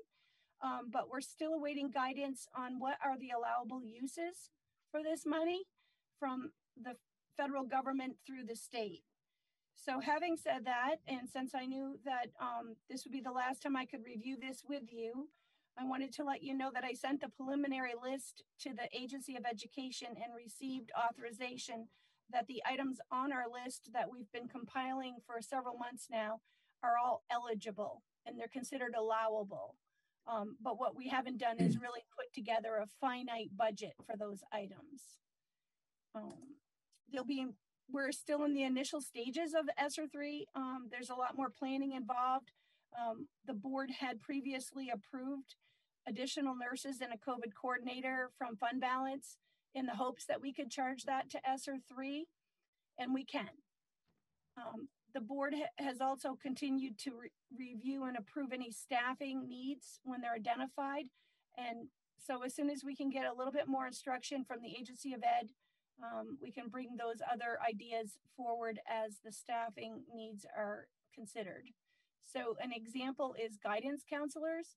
One of the things that the Moving Forward plan did was it recommended that we have full-time guidance counselors for 1 year, and that we add a full-time middle school guidance counselor for U32 to support students. So we did post those positions, but they aren't approved yet by the board until we find candidates and until staffing recommendation is brought forward. So that's the latest idea and concern that has arisen about ESSER. And I wanted to talk to you a little bit more about how the year's closing down. So in April, you had an update, and since April, the fund balance projections have increased by $280,000. We're still closing. Next Wednesday is the last day of the year, but the numbers seem very close. And so having said that, if you turn to page 175, the highlights are that we would have a $3.3 million fund balance. And there are some items that the board has already reserved, and you just are reserving now a little bit more for busing. But before tonight's transaction, there was still $2.8 million available in the fund balance, of which 2.2 is over the target amount. So the Finance Committee determined a couple things. One is that the capital fund needs money, and one of the recommendations for board action tonight was to move another $1 million to the capital fund from this reserve. Another is that at the last meeting, the board authorized an additional 0.86 paraeducator at Doty, but we hadn't approved reserving the fund balance. So those two actions were something that will be brought before you tonight. I guess that's it for that part. And then the other highlights where we reviewed in detail the food service programs. I put in quite a few pages of how the local programs have been trending over time. We also learned that this year with the universal meals, we were surprised at how few students participated. We had a low of 7% of the population eating breakfast at U32 to a high of 36% eating breakfast at Rumney. And I think we were surprised at why people wouldn't accept or take place with the free food that's being offered, and the federal government was paying for that. For lunch, we had a low of 24% of the students at U32 participating to a high of 72% eating at Berlin. So one of the things we talked about was a lot of different ideas in possibly putting together a nutrition committee made up of a lot of stakeholders to review, what is going on, and perhaps that group could develop a survey and collect feedback from students and families, because we're just not knowing why students aren't choosing to eat with our school meals being free. So it was a shock to me. It's been monitored throughout the year. I think it was a shock to a lot of people when I provided that information. But on a good note, 72% of the Berlin students ate lunch. So other than that, our committee reviewed some comparative information for education spending for equalized pupil. And that is on page 188 in this packet. We are the highest cost per equalized pupil in the area in our neighboring districts at Washington Central. And then I also identified where we rank compared to others. Let me just find that one page. There are 114 districts in the statewide cohort sample that I received from the Agency of Education. And in the state, with one being the highest, Washington Central ranked 11 out of the 114 districts for cost per equalized pupil. And that was using the FY21 information. So something to consider might be, why is that? Obviously, there needs to be further analysis, and we didn't have time to collect information from other school districts in the region to determine why. So we're looking into that, and it's just another idea to consider as you develop the next budget. And then last but not least, I was asked to put together more comparative information for special education. A note is that we basically have nothing on the Agency of Education website since 2018. So it was basically unheard of. We could not compare ourselves to other schools. But what we could do is just kind of do more of a trending. And so some of the highlights in the trending was that for direct services and direct staffing, we have one staff member for every 2.6 students. And there is a weighted caseload factor that Washington Central uses, which shows one staff member of a professional nature for 26 students. If you don't consider the weighting, it's 10 students per each special educator. There is an 11% decline in the IEP students. And because of that, and due to the increases, it amounted to a 28% increase in special ed spending per IEP student over a 2-year period. So the thing we talked about at finance was that coming up in the near future, Act 173 will be kicking in, which means that anytime we make a change in special education, it is paid for 100% by the district instead of currently reimbursed at 56%. And so I just wanted to make you aware of that. That's on page 191, that as you develop future budgets, it needs to, probably we need a program review to determine if the services, staffing, and spending are in line with the student needs and the declining number of IEP students. Because as Act 173 kicks in, you get reimbursed based on student counts and not on spending. I covered that very fast, Kari, and I'm available for questions. And thank you for your time. Actually, if we could deal with thank you, Lori. If we could deal with the 2 recommendations first on the bottom of page 178, there's 2 very specific requests. someone care to make a motion regarding the support for para? I move to authorize reserving fund balance for the Doty .86 FTE paraeducator position for a cost of $31,368, less projected reimbursements of $17,566 for a net amount of $13,802. Second. Any discussion? All in favor? Aye. All in favor, say aye, please. Aye. Aye. Aye. Any opposed, abstain? Okay, that passes. Jonas, do you care to make another motion? I sure would. I move to authorize a transfer to the capital fund in the amount of $1 million. Second. Thank you. Any discussion?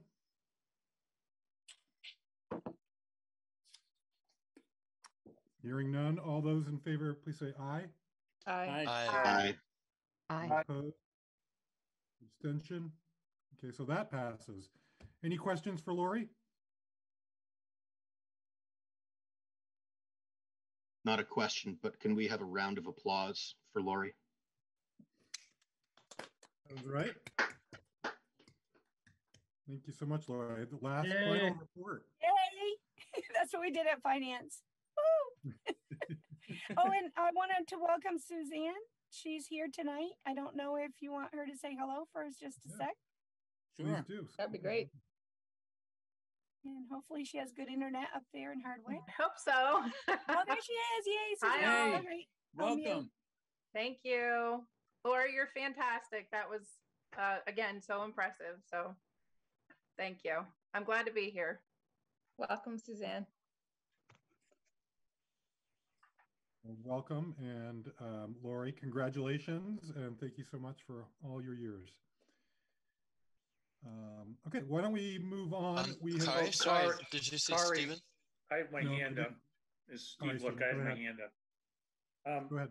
I would just like to make a request of the, I don't know what the group is called, the Agenda Planning Committee. Both of those presentations tonight on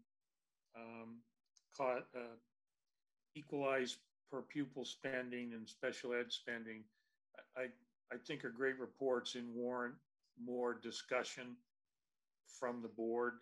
So, and I'm not suggesting any particular time, but I think there's a lot of really important information that we would be good use of our time to go over and digest and understand. Not tonight, of course, but so if there could be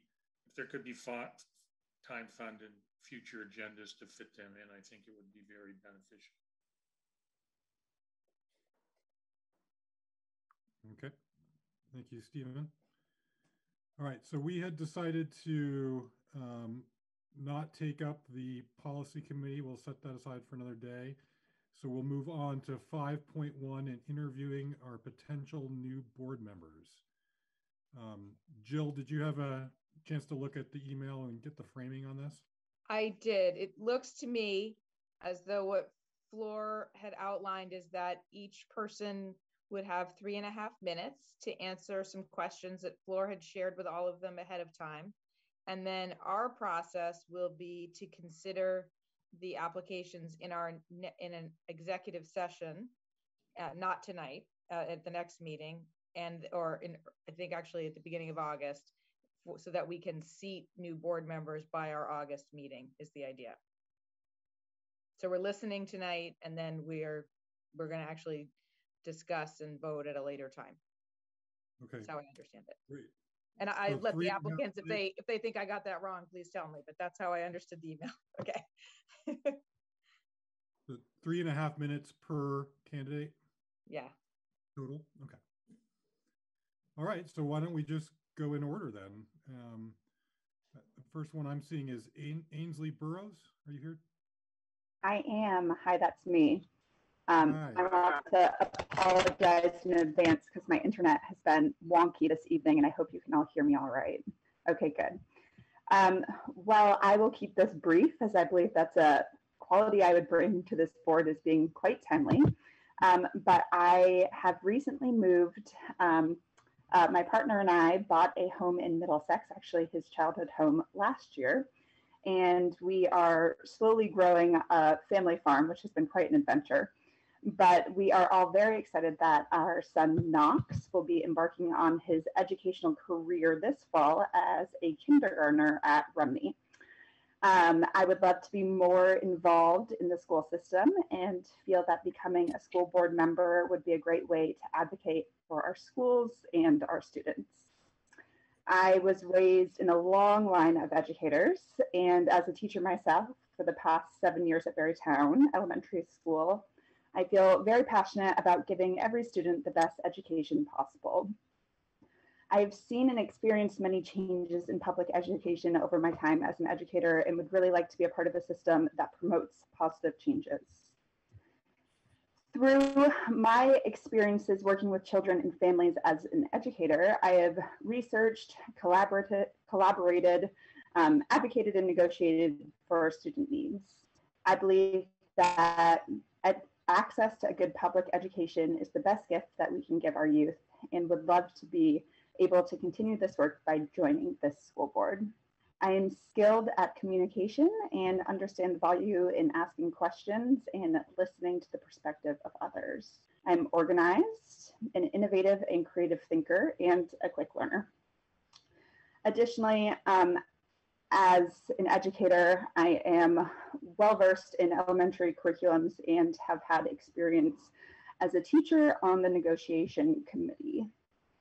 I am a fresh face in this arena, both in terms of serving on a board and in terms of being fairly new to the Middlesex community. However, I feel that this is really a strength in that I would bring a new energy and the perspective of younger families to this board. I will be having a baby in November, which will bog down my schedule some. However, when I commit to something, I really tend to go all in and would devote as much time to being on the board as possible and as required of me. As I previously mentioned, my son is just embarking on his educational journey, which would hopefully leave me on this board for many years to come if elected.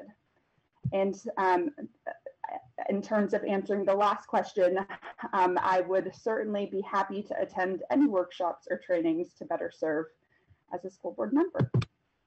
And that's all I have for you guys. Thank you for your time. Very, very nice to meet you, and thank you for applying. Okay, so next, Chris Carteret, are you here, please? I am. Hi. Thank you, everybody, for allowing us to come and chat with you folks. So my name is Chris Carteret. I'm a resident of Calais. I've lived in Calais for most of my life, aside from a few years when I moved to Lyndonville to work at Linden Institute as a dorm parent. I'm interested in being on the school board because I really believe that the school board is the most important conduit to affect change on the entire community. I'm very big into the community aspect of working and being involved in the school district. So currently I'm a football coach at U32. Up until the end of this school year, for the last 2 years, I was the athletic director for Calais, Berlin, Doty, and Rumney. And I've been involved in Calais for as long as I can remember. I went to Calais Elementary School. I went to U32 and graduated from U32. I was a member of the PTNO at Calais for many years, and then a board position opened up for the CES board before the merger, and I was selected to fill that position. I was then elected to fill the Calais board position prior to the merger. Was not able to serve in that position because the merger occurred, and then I ran against Dot actually in the first election, and she prevailed in that. So I wish her the best in retirement and from the board, and hope that I will be able to adequately fill her seat if selected. I believe that everybody needs to have a voice. I believe that every student, teacher, parent all their voices are important and everybody needs to be heard. And I think that I can help bring that to the school board. I'm not afraid to speak up and speak my mind. I'm not afraid to disagree with folks, and I'm not afraid to learn new things and to have my mind changed as well. I currently serve in my full-time capacity as the assistant superintendent of the Northeast Correctional Complex. Essentially why I bring that up is to say that I am part of an administration now. I understand management and leadership. I understand what it takes to have a successful organization, to have a successful program. I also understand what it means to serve others. I look forward to having an opportunity to speak with you more if selected, and I look forward to joining the board if I'm given the opportunity to do so. As it relates to training, Flora asked if we could speak a little bit about that. When I was so elected to fill the seat in Calais, I did take the online trainings that are required of the board members. I'm certainly willing to do that and whatever else it takes to become up to date on the new policies and up to date on the new guidelines. And I think that that's what I have for you folks tonight, unless there's anybody else that has a question. I don't know if that's appropriate or not, but I'm certainly open to fielding any questions that have come up or people are thinking about. Thank you, Chris. Much appreciated. I think we won't do questions tonight. And we'll move on to Maggie Weiss, please.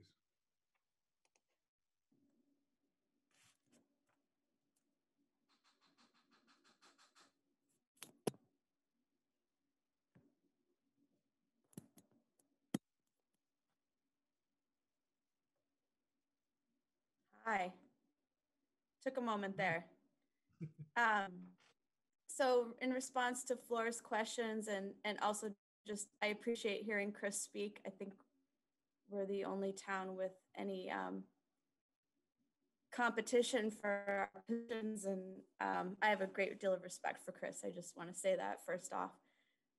So motivating me to pursue school board membership. I've had a lifelong commitment to volunteerism. I'm wrapping up my commitment to the Everyone Eats distribution in East Calais. I'm a one board or one volunteer commitment individual. It's the only way I can really afford to volunteer and fulfill my professional and personal commitments. I'm invested in the vitality of our school system. I'd like to volunteer to support the needs of our youth across the age spectrum in the school system, with the sensitivity to the fact that kids in our special ed programs are often continuing beyond that typical 18 to 19-year-old age range. I feel that our public school system is an integral piece in maintaining a vibrant local community in our individual towns and collectively at our middle school and high school level. You know, U32 has a very positive reputation on the regional level, and I think that's important on so many levels, and I'm proud to be a resident in the school district. I'd also like to contribute in efforts to foster an educational and work environment that's transparent, equitable, inclusive, and diverse. I think we have a lot of work to do on that front. The skills and experiences that qualify me to pursue school board membership. I have prior board membership with Good Beginnings of Central Vermont and the Vermont Speech and Hearing Association. I'm a licensed speech language pathologist with a level 1 education licensure with educational SLP endorsement, although I work primarily in home health as a medical speech language pathologist. I was employed by the district when I was in graduate school, so I have the experience of working at the elementary level for a year. I participated on numerous hiring committees at the elementary level. I was also involved in a curriculum review about a decade ago under Jen Arsenault's direction. I come with both learned experience and academic study in varying educational pedagogical models. So I'm particularly interested in personalized learning plans and contemporary educational models.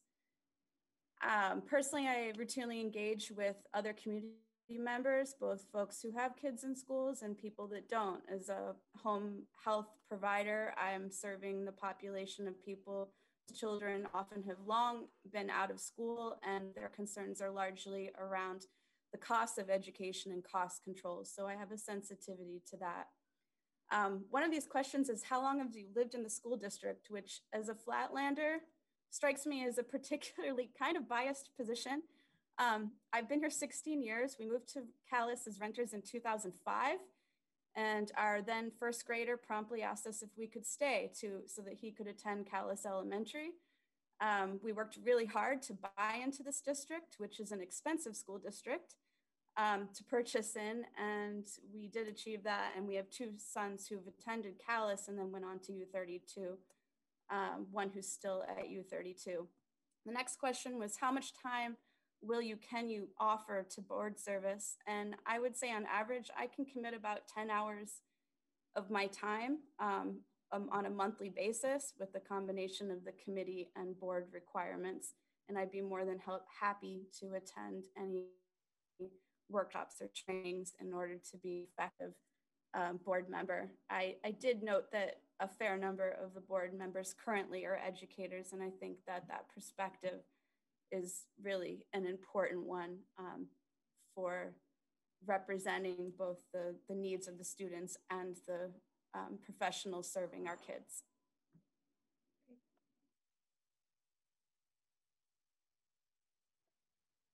Great. Well, thank you, Maggie.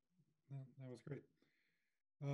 So next up we have, forgive me if I mispronounce this, but Macklin? It's McKaylin. Sorry about that. That's okay. You're not the only one. Thank you. I'm McKaylin LeClaire. Before I launch into my little spiel, I just want to say that my letter of interest that was published with tonight's documents has a typo in it. I left the S out of the initials of the board of the district. I had noticed this and had immediately sent for another version, but I see the wrong one was included. So don't take that to think I am not detailed oriented. I am. Anyway, so as I said, I'm McKaylin LeClaire. I'm a resident of Worcester. I have lived in this district for, I think, about 20 years. Cumulatively, I moved to Worcester from Woodbury when I was 9. And although I've lived elsewhere at times during my adult years, I've lived back in Worcester for over 5 years now. Why do I want to join the school board? Something I've honestly asked myself many times and debated with my husband many times. But as the daughter of a teacher and as a former teacher myself, I'm extremely passionate about education.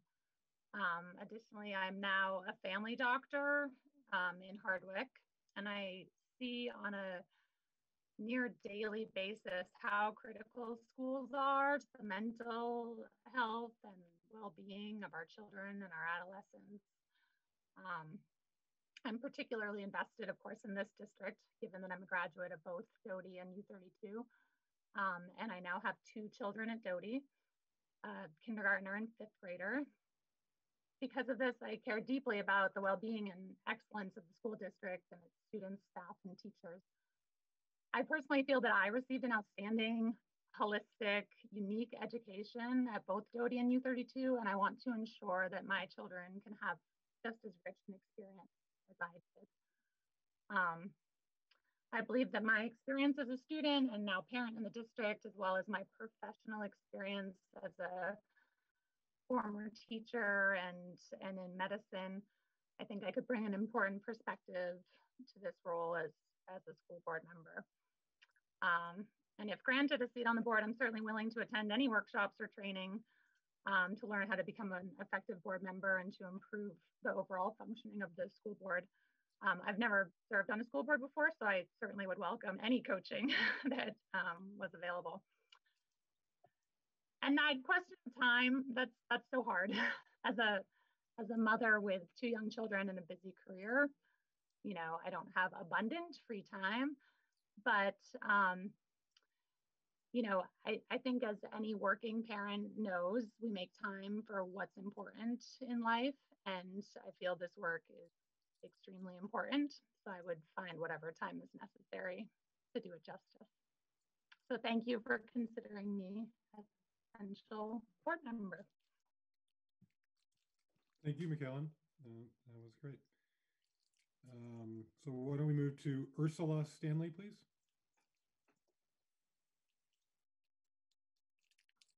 Hi. I wanted to take a moment to say thank you to all of the board members. I'm really grateful to be here tonight and to have the opportunity to speak to you. I am Ursula Stanley. I currently live in Middlesex, but I've been in the school district for about 10 years, both in Berlin and in Middlesex. I have had children in the district for about 9 years. We have a rising 9th grader who has attended Berlin, Rumney, and U32, and we also have a rising 3rd grader at Rumney. I'm interested in serving on the board because I believe in the importance of a quality education for all of our district students, and I believe I have qualities and perspectives that will contribute to the board's work. I have a bachelor's degree in engineering from Clarkson University and 12 years of past work experience as an engineer, which leads me to look at situations and problem solving very analytically. I have the ability to look at situations, determine what data already exists, what data we need, and then to be able to analyze the data and make informed decisions. I've also had opportunities to participate in community meetings to communicate and engage with affected communities. I've served my communities by volunteering with the PTO and PTNA groups. I've also led the local Girl Scout troop for the last 5 years. Recently, I've been working to improve my communication skills through mindfulness and interpersonal skills, distress tolerance, and reflective listening. I also have a perspective that I bring as the parent of a child who's in the special ed community, and I feel that I can give some of those families a voice. I don't have a set number of hours that I identified to give this role, but I've gone through and reviewed like the average general meeting times and the policy meeting times that have been happening and when they kind of increase and where they're more regular. And I find myself lucky to be a stay-at-home mom and my kids are slightly older. So I have the capacity in my schedule now to take on the work needed to contribute to the board. And I would be very happy to take on any training and workshops available to help me better serve. I am a very eager learner. Thank you. Thank you, Ursula. Very nice to meet you. Thank you for applying. And finally, we have Patrick. Hello, can you hear me? That's great. I'm Patrick Welly. I'm a resident of Middlesex, and I'm happy to be here today as a candidate for a student school board. Before I ask what motivates me, and the first thing that motivates me certainly is my 2 young boys, preschooler and kindergartner at Rumney. But also, I want to be part of the board to encourage the board to direct the school to be an equitable place and an inclusive place, and one that takes community input seriously. I think that community input can be in scheduled ways in kind of, but also in casual ways. So I think that being on the board that can help with that aspect. Particular skills, I'm a geologist, I'm a research scientist, so I'm going to read the reports with that kind of technical eye. I'm going to ask questions about the methods, and I'm going to ask questions about the data. But also, my parents worked in public schools, and all of my formal education occurred in public schools, and so I'm passionate about public schools. My father was the school psychologist for the district that I grew up in. My mother was the school nurse for neighboring school districts when I was a kid, as part of her career. I've lived in Middlesex for about 3 years, but in that time, I've been endeavoring to get more involved in the community, and particularly in serving the school district in as many ways as I can. How much time can I give? I'm a busy person, but I do work out of my home, so I don't have much of a commute. That's a good thing. But I'm committed to putting in as much time as necessary to be an effective member of the board, whatever that might be. And I'm certainly willing to do any trainings and workshops. I do that regularly with my actual job, and I find that those kinds of things are really fulfilling. Part of part of the work that I do is I run field campaigns for groups of scientists, and we develop trainings for people coming out into doing geology field work for the first time. So I know the value of that kind of thing, and so I'm happy to bring that expertise to the board as well. So thank you for the consideration, and also thank you to the other members of Middlesex that are here tonight as candidates. I think we're an impressive group. So thank you to the board for the opportunity. Thank you, Patrick, and thank you to all our candidates. What an amazing group. We are so fortunate, and I hope that you all will get a chance to serve someday. So I guess our process is we're going to not be able to make a decision until our August meetings. So I apologize that there's a delay here in taking action, but we'll just need some more time, and we need Flora, our chair, to join back up.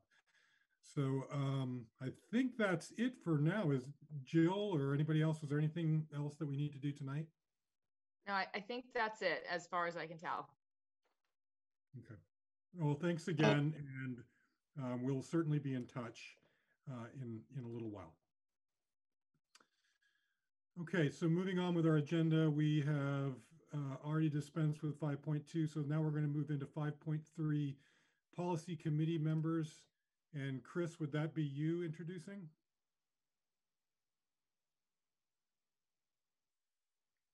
Chris, you still with us?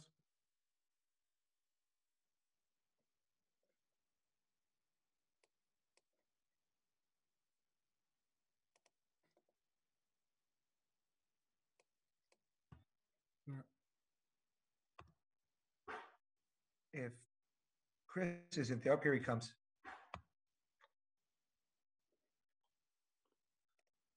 I think I just let him in. Okay, thank you. Kari? Chris, you there? Yeah, I'm sorry, I fell off the system. I don't think that is me, although we're the last policy committee meeting, we had 3 surprise guests, including Scott and Floor, and I don't remember who else, but we're looking for members on the policy committee. Of course, Dorothy will resign soon, and it was she and I, and a quorum of 1 really doesn't work very well. No.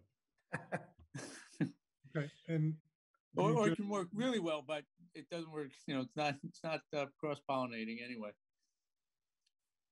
Right, Scott. So I'm looking for other members. Got it, Scott. Thanks, Kari. And you found one. Whether it's one you want to find is another matter, but I'll be happy to join you, Chris. Are you talking about Kari? No, I'm talking about you. No, he's not. I mean, I'm talking about me. Who am I talking about? Scott, very happy to have you, as always. Thank you, Chris. Thank you. That'd be great. Thank you. And Chris, I'm the one you forgot. Oh, Lindy, I'm sorry. But you know what? I won't forget again, of course. I used to be on the policy committee, so when I heard that you needed people, I was there. And if we still need me there, I will continue. Please come. It would be great. Thank you. Negotiations feel spurned, Lindy.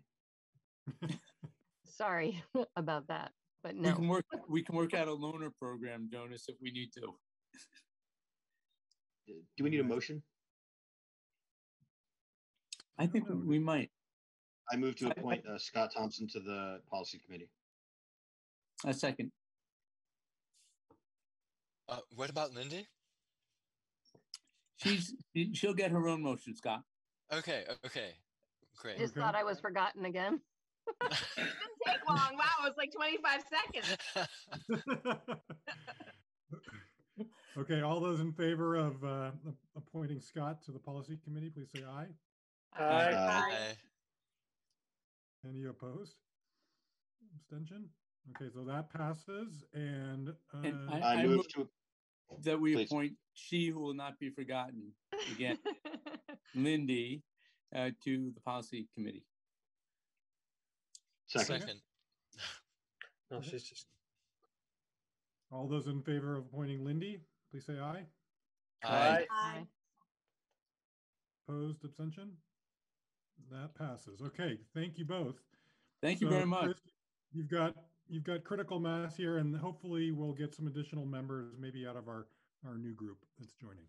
Yeah, this is great. Thank you. Great. And can I just, since you're talking about committee members, I just want to also put a plug in. Probably in the August meeting, we'll also have to start thinking about appointing a transportation subcommittee for negotiations with the transportation bus company. Okay. Thanks, Brian. All right, next up, we've got consent agenda. Can we get a motion to approve the minutes from May 19th, June 2nd, June 8th, and June 16th, please? I will move to approve the minutes of May 19, June 2nd, June 8, and June 16, 2021. Thanks. A second. Second. Any discussion? Before we vote, I would just like to give special appreciation to Lisa, whose minutes are unbelievably comprehensive. Go look at other districts, see what their minutes look like. We are very fortunate to have Lisa. Amen. Hear, hear. Agreed. Been saying that for years. Any other comments? Okay, all those in favor, please say aye. Aye. Aye. Aye. Opposed? Aye. Abstention? All right, so that passes. How about board orders? Anybody able to make a motion? Yeah, I have them open. I make a motion to accept the board orders in the total amount of $835,020.31. Is there a second? A second. Any discussion? Hearing none. All those in favor say aye. Aye. Aye. Aye. Any opposed or abstained? Okay, so that's approved. Let's move on to personnel. 7.1, approve new teachers on page 244. I have those open if you want me to do it. Actually, there was a new email that went out earlier today. Yeah, please, Lindy. Oh, then make sure I have the right one open. I make a motion to approve the new teacher nomination of Jeremy Avoli, U32 physical ed and health teacher for the 21-22 school year. Second. Any discussion? All those in favor say aye. Aye. Aye. Aye. Any opposed or abstained? Okay, so that passes. And the other one I have on here is the long-term substitute, Maxwell Sagala, U32 English long-term substitute for the 21-22 school year. Second? Second. Thanks, Jonas. Any discussion? All those in favor say aye. Aye. Aye. Any opposed or abstained? That passes. Now, if I have the most recent, those are the only two on it, but I'm worried I opened the wrong packet. That's all. That's all I have. That's all of them. Okay. So now moving on to the collective bargaining agreements. No, Brian. No, actually, we have two. There was actually another motion. I was going to ask if I would be authorized to enter into an LOA, letter of agreement, with Lori Bebo. Sure. I hadn't forgotten, but yeah, we can do that one now. So I'd entertain a motion to authorize Brian to enter into a letter of agreement with Lori Bebo. So moved. Scott. A second. Second from Chris. Any discussion?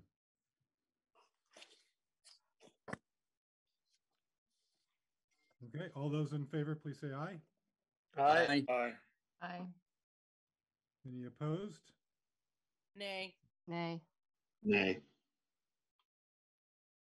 3 nays. The ayes have it. Thank you. So now moving on to Kari, I do have another motion. Because we're not going to be meeting in July. Will the school board authorize hiring for positions in the budget, including school counselors, which are in the ESSER plan? We still have some openings that we still have not filled for the beginning of the school year. I anticipate folks, my administrative team, conducting interviews throughout the summer, and we don't want to lose candidates for the start of the year. So I would hope that the board will authorize the superintendent for hiring positions in the budget, again, in the budget, including school counselors from the ESSER plan. Okay, and this would be hiring between now and the next board meeting without our approval, correct? Yes. Yeah. Would someone like to make that motion? I'll make it. To authorize the superintendent to hire new personnel within the budget covered by the ESSER plan. Is that more or less it? For positions in the regular budget, in the school budget, and also including school counselors from the ESSER plan. Okay. For positions in the regular budget, as well as counselors in the ESSER plan. Great. Thank you, Scott. Second? I'll second that. Chris, any discussion? Brian, how many potential positions are we talking about? Right now, I know of at least one or two positions at U32, one position at Calais. However, that could change. I mean, someone may move or resign in the middle of the summer, and we'll have to hire. I mean, those things do happen during that summer, so it's hard to imagine. But we also do have a few counseling positions that we're talking about hiring from our ESSER plan, from our recovery plan using ESSER funds. And right now, there seems to be a lot of agreement amongst the members of the leadership team and the recovery planning group that we do need some school counselors. And so the exact number, I don't have the exact number, but there's at least a few. I don't know if Lisa LaPlante is here, if she's still here in the audience today, but I am. Maybe Lisa, can you help answer some of that question? Sure. Thanks for having me. Right now, we're looking at increasing all the school counselors in the elementary schools, with the exception of Rumney. So Berlin, Calais, East Montpelier. So Berlin and Calais would have a full-time school counselor next year. Berlin and East Montpelier would have a full-time counselor next year. Hang on. Berlin would have 2. Calais would have 1. Doty would have 1. Rumney would have a 0.8, and we're looking to increase at U32 for an additional middle school counselor. Again, as Brian said, using the ESSER funds, so coming out of the grants, to increase the support around social and emotional learning and increase the tier 1 curriculum aspects that we have to be able to go in classrooms and assist the teachers and along with the students and parents. So we do have applicants right now. We do have interviews set for this coming Friday and hopefully July 1st. So it would be really helpful to have the positions approved so that we could then offer the positions. There are many school counselor positions open in the state right now with limited candidates. So we are worried that having to wait until August would mean that we wouldn't be able to fill positions. Great. Thank you, Lisa. That was helpful. Okay, so I see Jonas and then Lindy. I know that we don't have any regular meetings scheduled in July, but I wonder if we could plan on a very brief special meeting to approve hires. I know that's not the motion on the table. I'm just trying to get a sense of the board.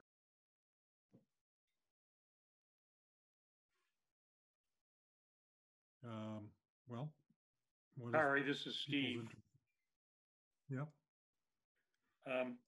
So my inclination would be not to do it that way, Jonas, and support what I'm hearing from Lisa, that she wants the flexibility to be able to hire people as they approve them, as they feel they're qualified.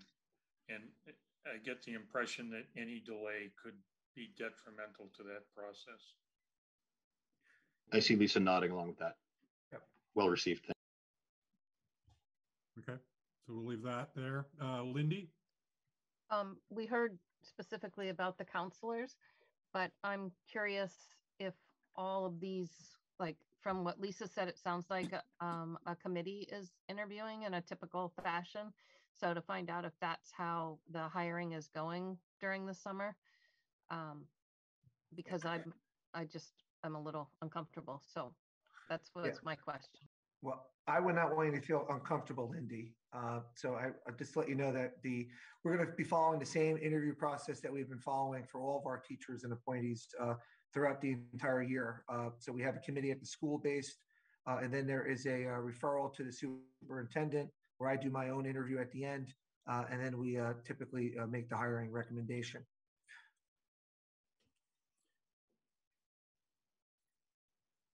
Okay. So we have a motion on the table. Any more discussion? I have one more. I have another question, Kari. Is there a distinction between, well, are the counselors that are hired with the ESSER funds permanent employees or one-year assignments?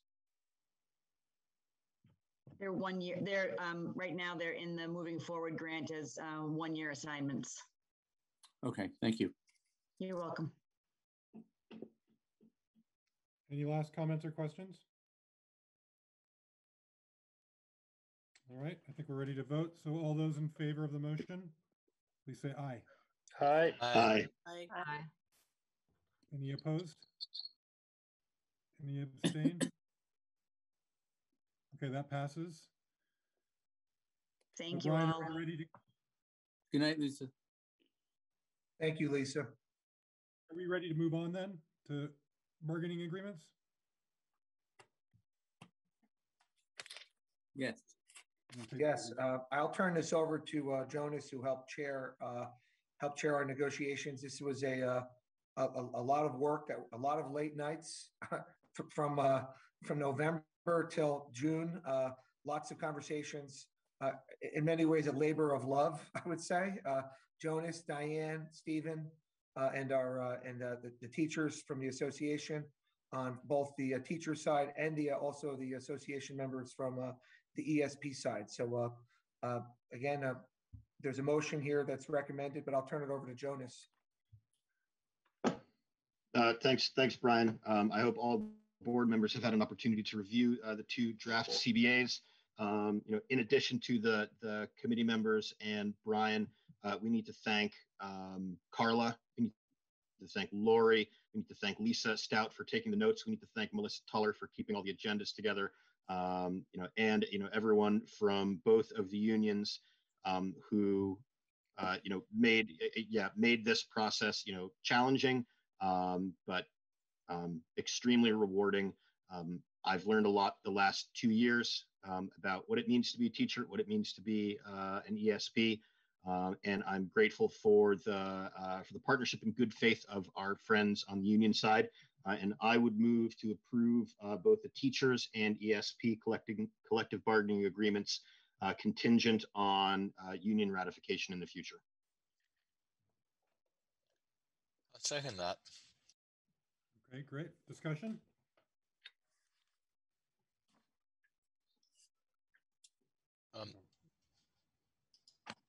Go ahead, Scott. Thanks, Kari.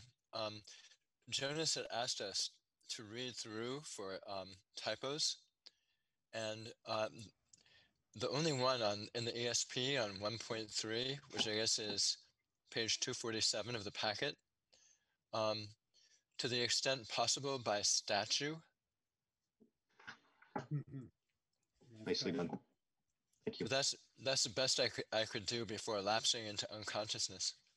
No, they are extremely tight. Carla is all over this. Just want you to know that I will check for things in a final format. Very thorough. Okay, Diane?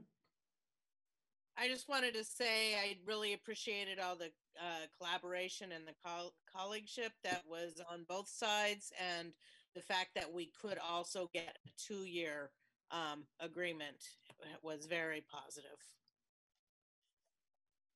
Hear, hear. That's really great. Any last comment? All those in favor of the motion, please say aye. Aye. Aye. Aye. Aye. Any opposed or abstain? Okay, that passes. Great. Okay, so that leaves us with future agenda items. We have a list here. I heard at least 2 additional ones tonight. We've asked Brian for... Sorry, Kari, I'm very sorry. When I was listening to people to thank for negotiations, I neglected to mention Kelly Bushy, and I will not be able to sleep tonight if I didn't make that clear. Absolutely. Thanks to Kelly. So the 2 I heard tonight was Brian's report on a process for stakeholder input in developing a response to the curriculum review, and then Stephen's request for some time on the comparative financial data that we got tonight. Any other future agenda items? This is Diane. I would put on there both review of social justice statements. I know that's going to the policy committee, but I would say that should be an ongoing one. Also around Black Lives Matter, also around climate check-ins of for us keeping a finger on the pulse of worries of assaults and prejudice and bias that's occurring in our buildings.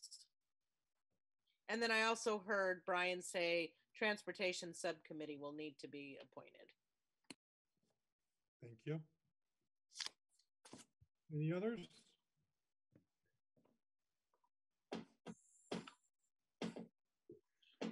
How about some board reflection? How did it go so far tonight? I think you're doing an awesome job, Kari.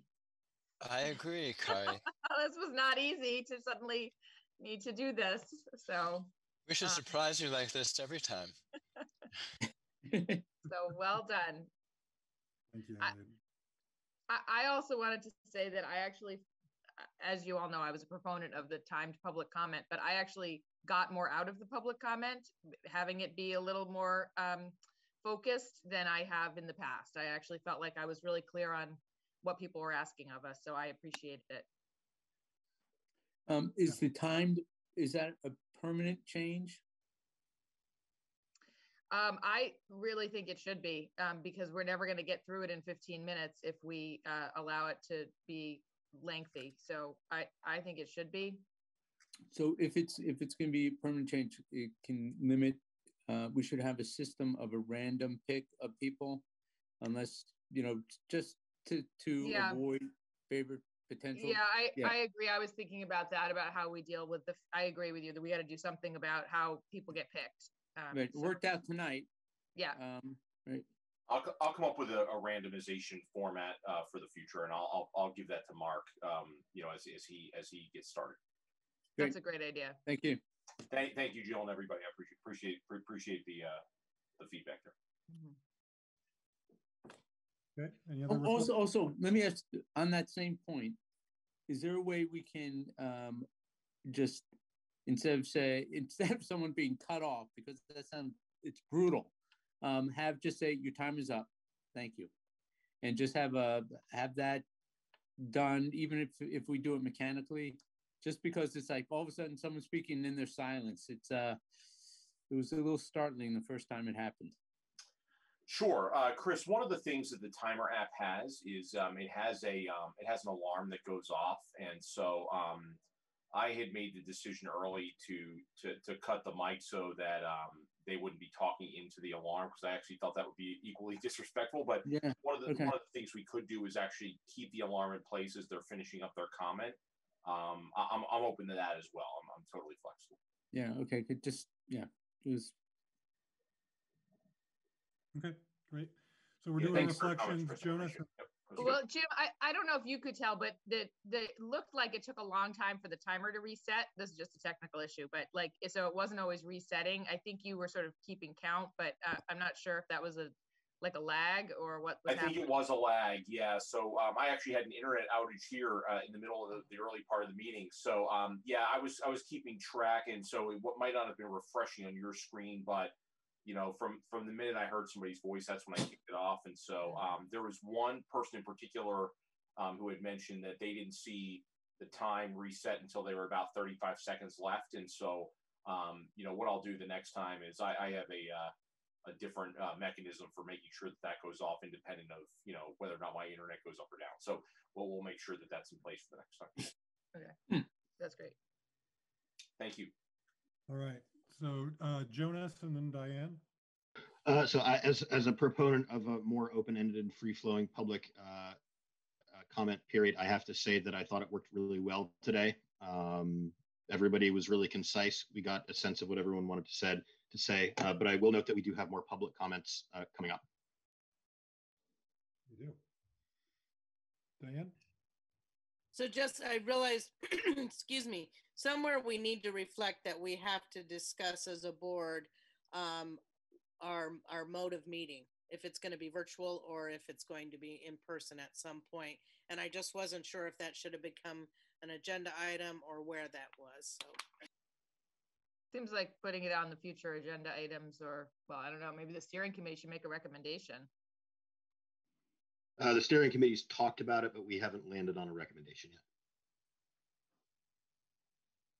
August seems like a good time to discuss it. Stephen. Yeah, just reflection on public comments. Again, it worked out tonight, but when we have lots of public comments, a discussion around how to prioritize, and I don't mean just randomization.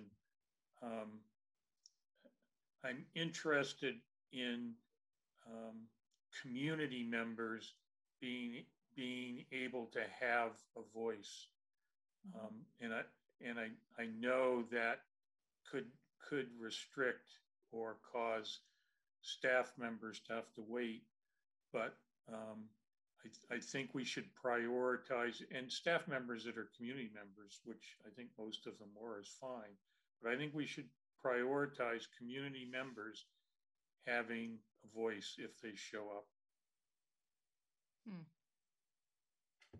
Good point. Any other reflections?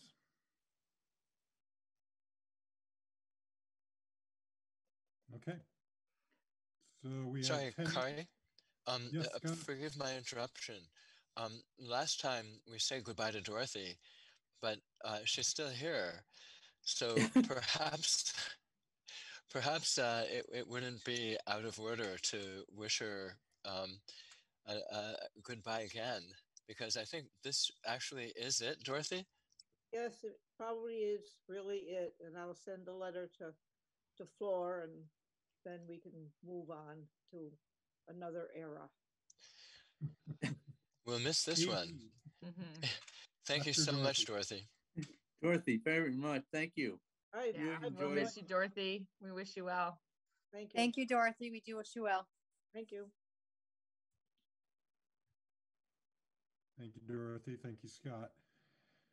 Okay, so we have 10 minutes for public comments. Are there any guests who would like to speak? Okay. Sorry, Kari, this is Jonas.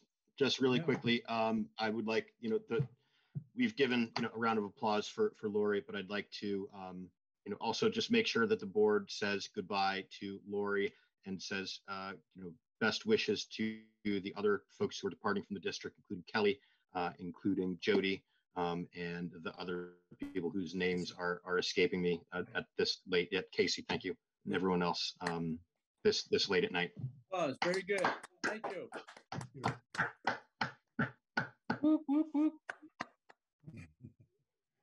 Lindy? That was exactly why I had my hand up. I felt like we had leadership team members who were leaving and we hadn't publicly recognized their valuable contributions. Some of them have been here a long time and done a lot for this district. So I wanted to make sure we recognize that. Thank you. Okay, now let's do public comments. Anybody from the public like to speak? I can't see anybody's screen at this point, so you'll have to speak up or raise your hand electronically.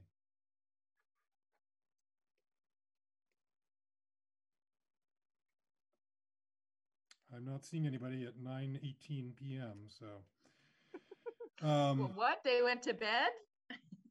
Yeah. Can you imagine? Yeah. So, there's still 52 people here. I think Yeah. we need to take note of how many people have been coming to board meetings. Yeah. Okay, so I think we're ready. Chris, you have something?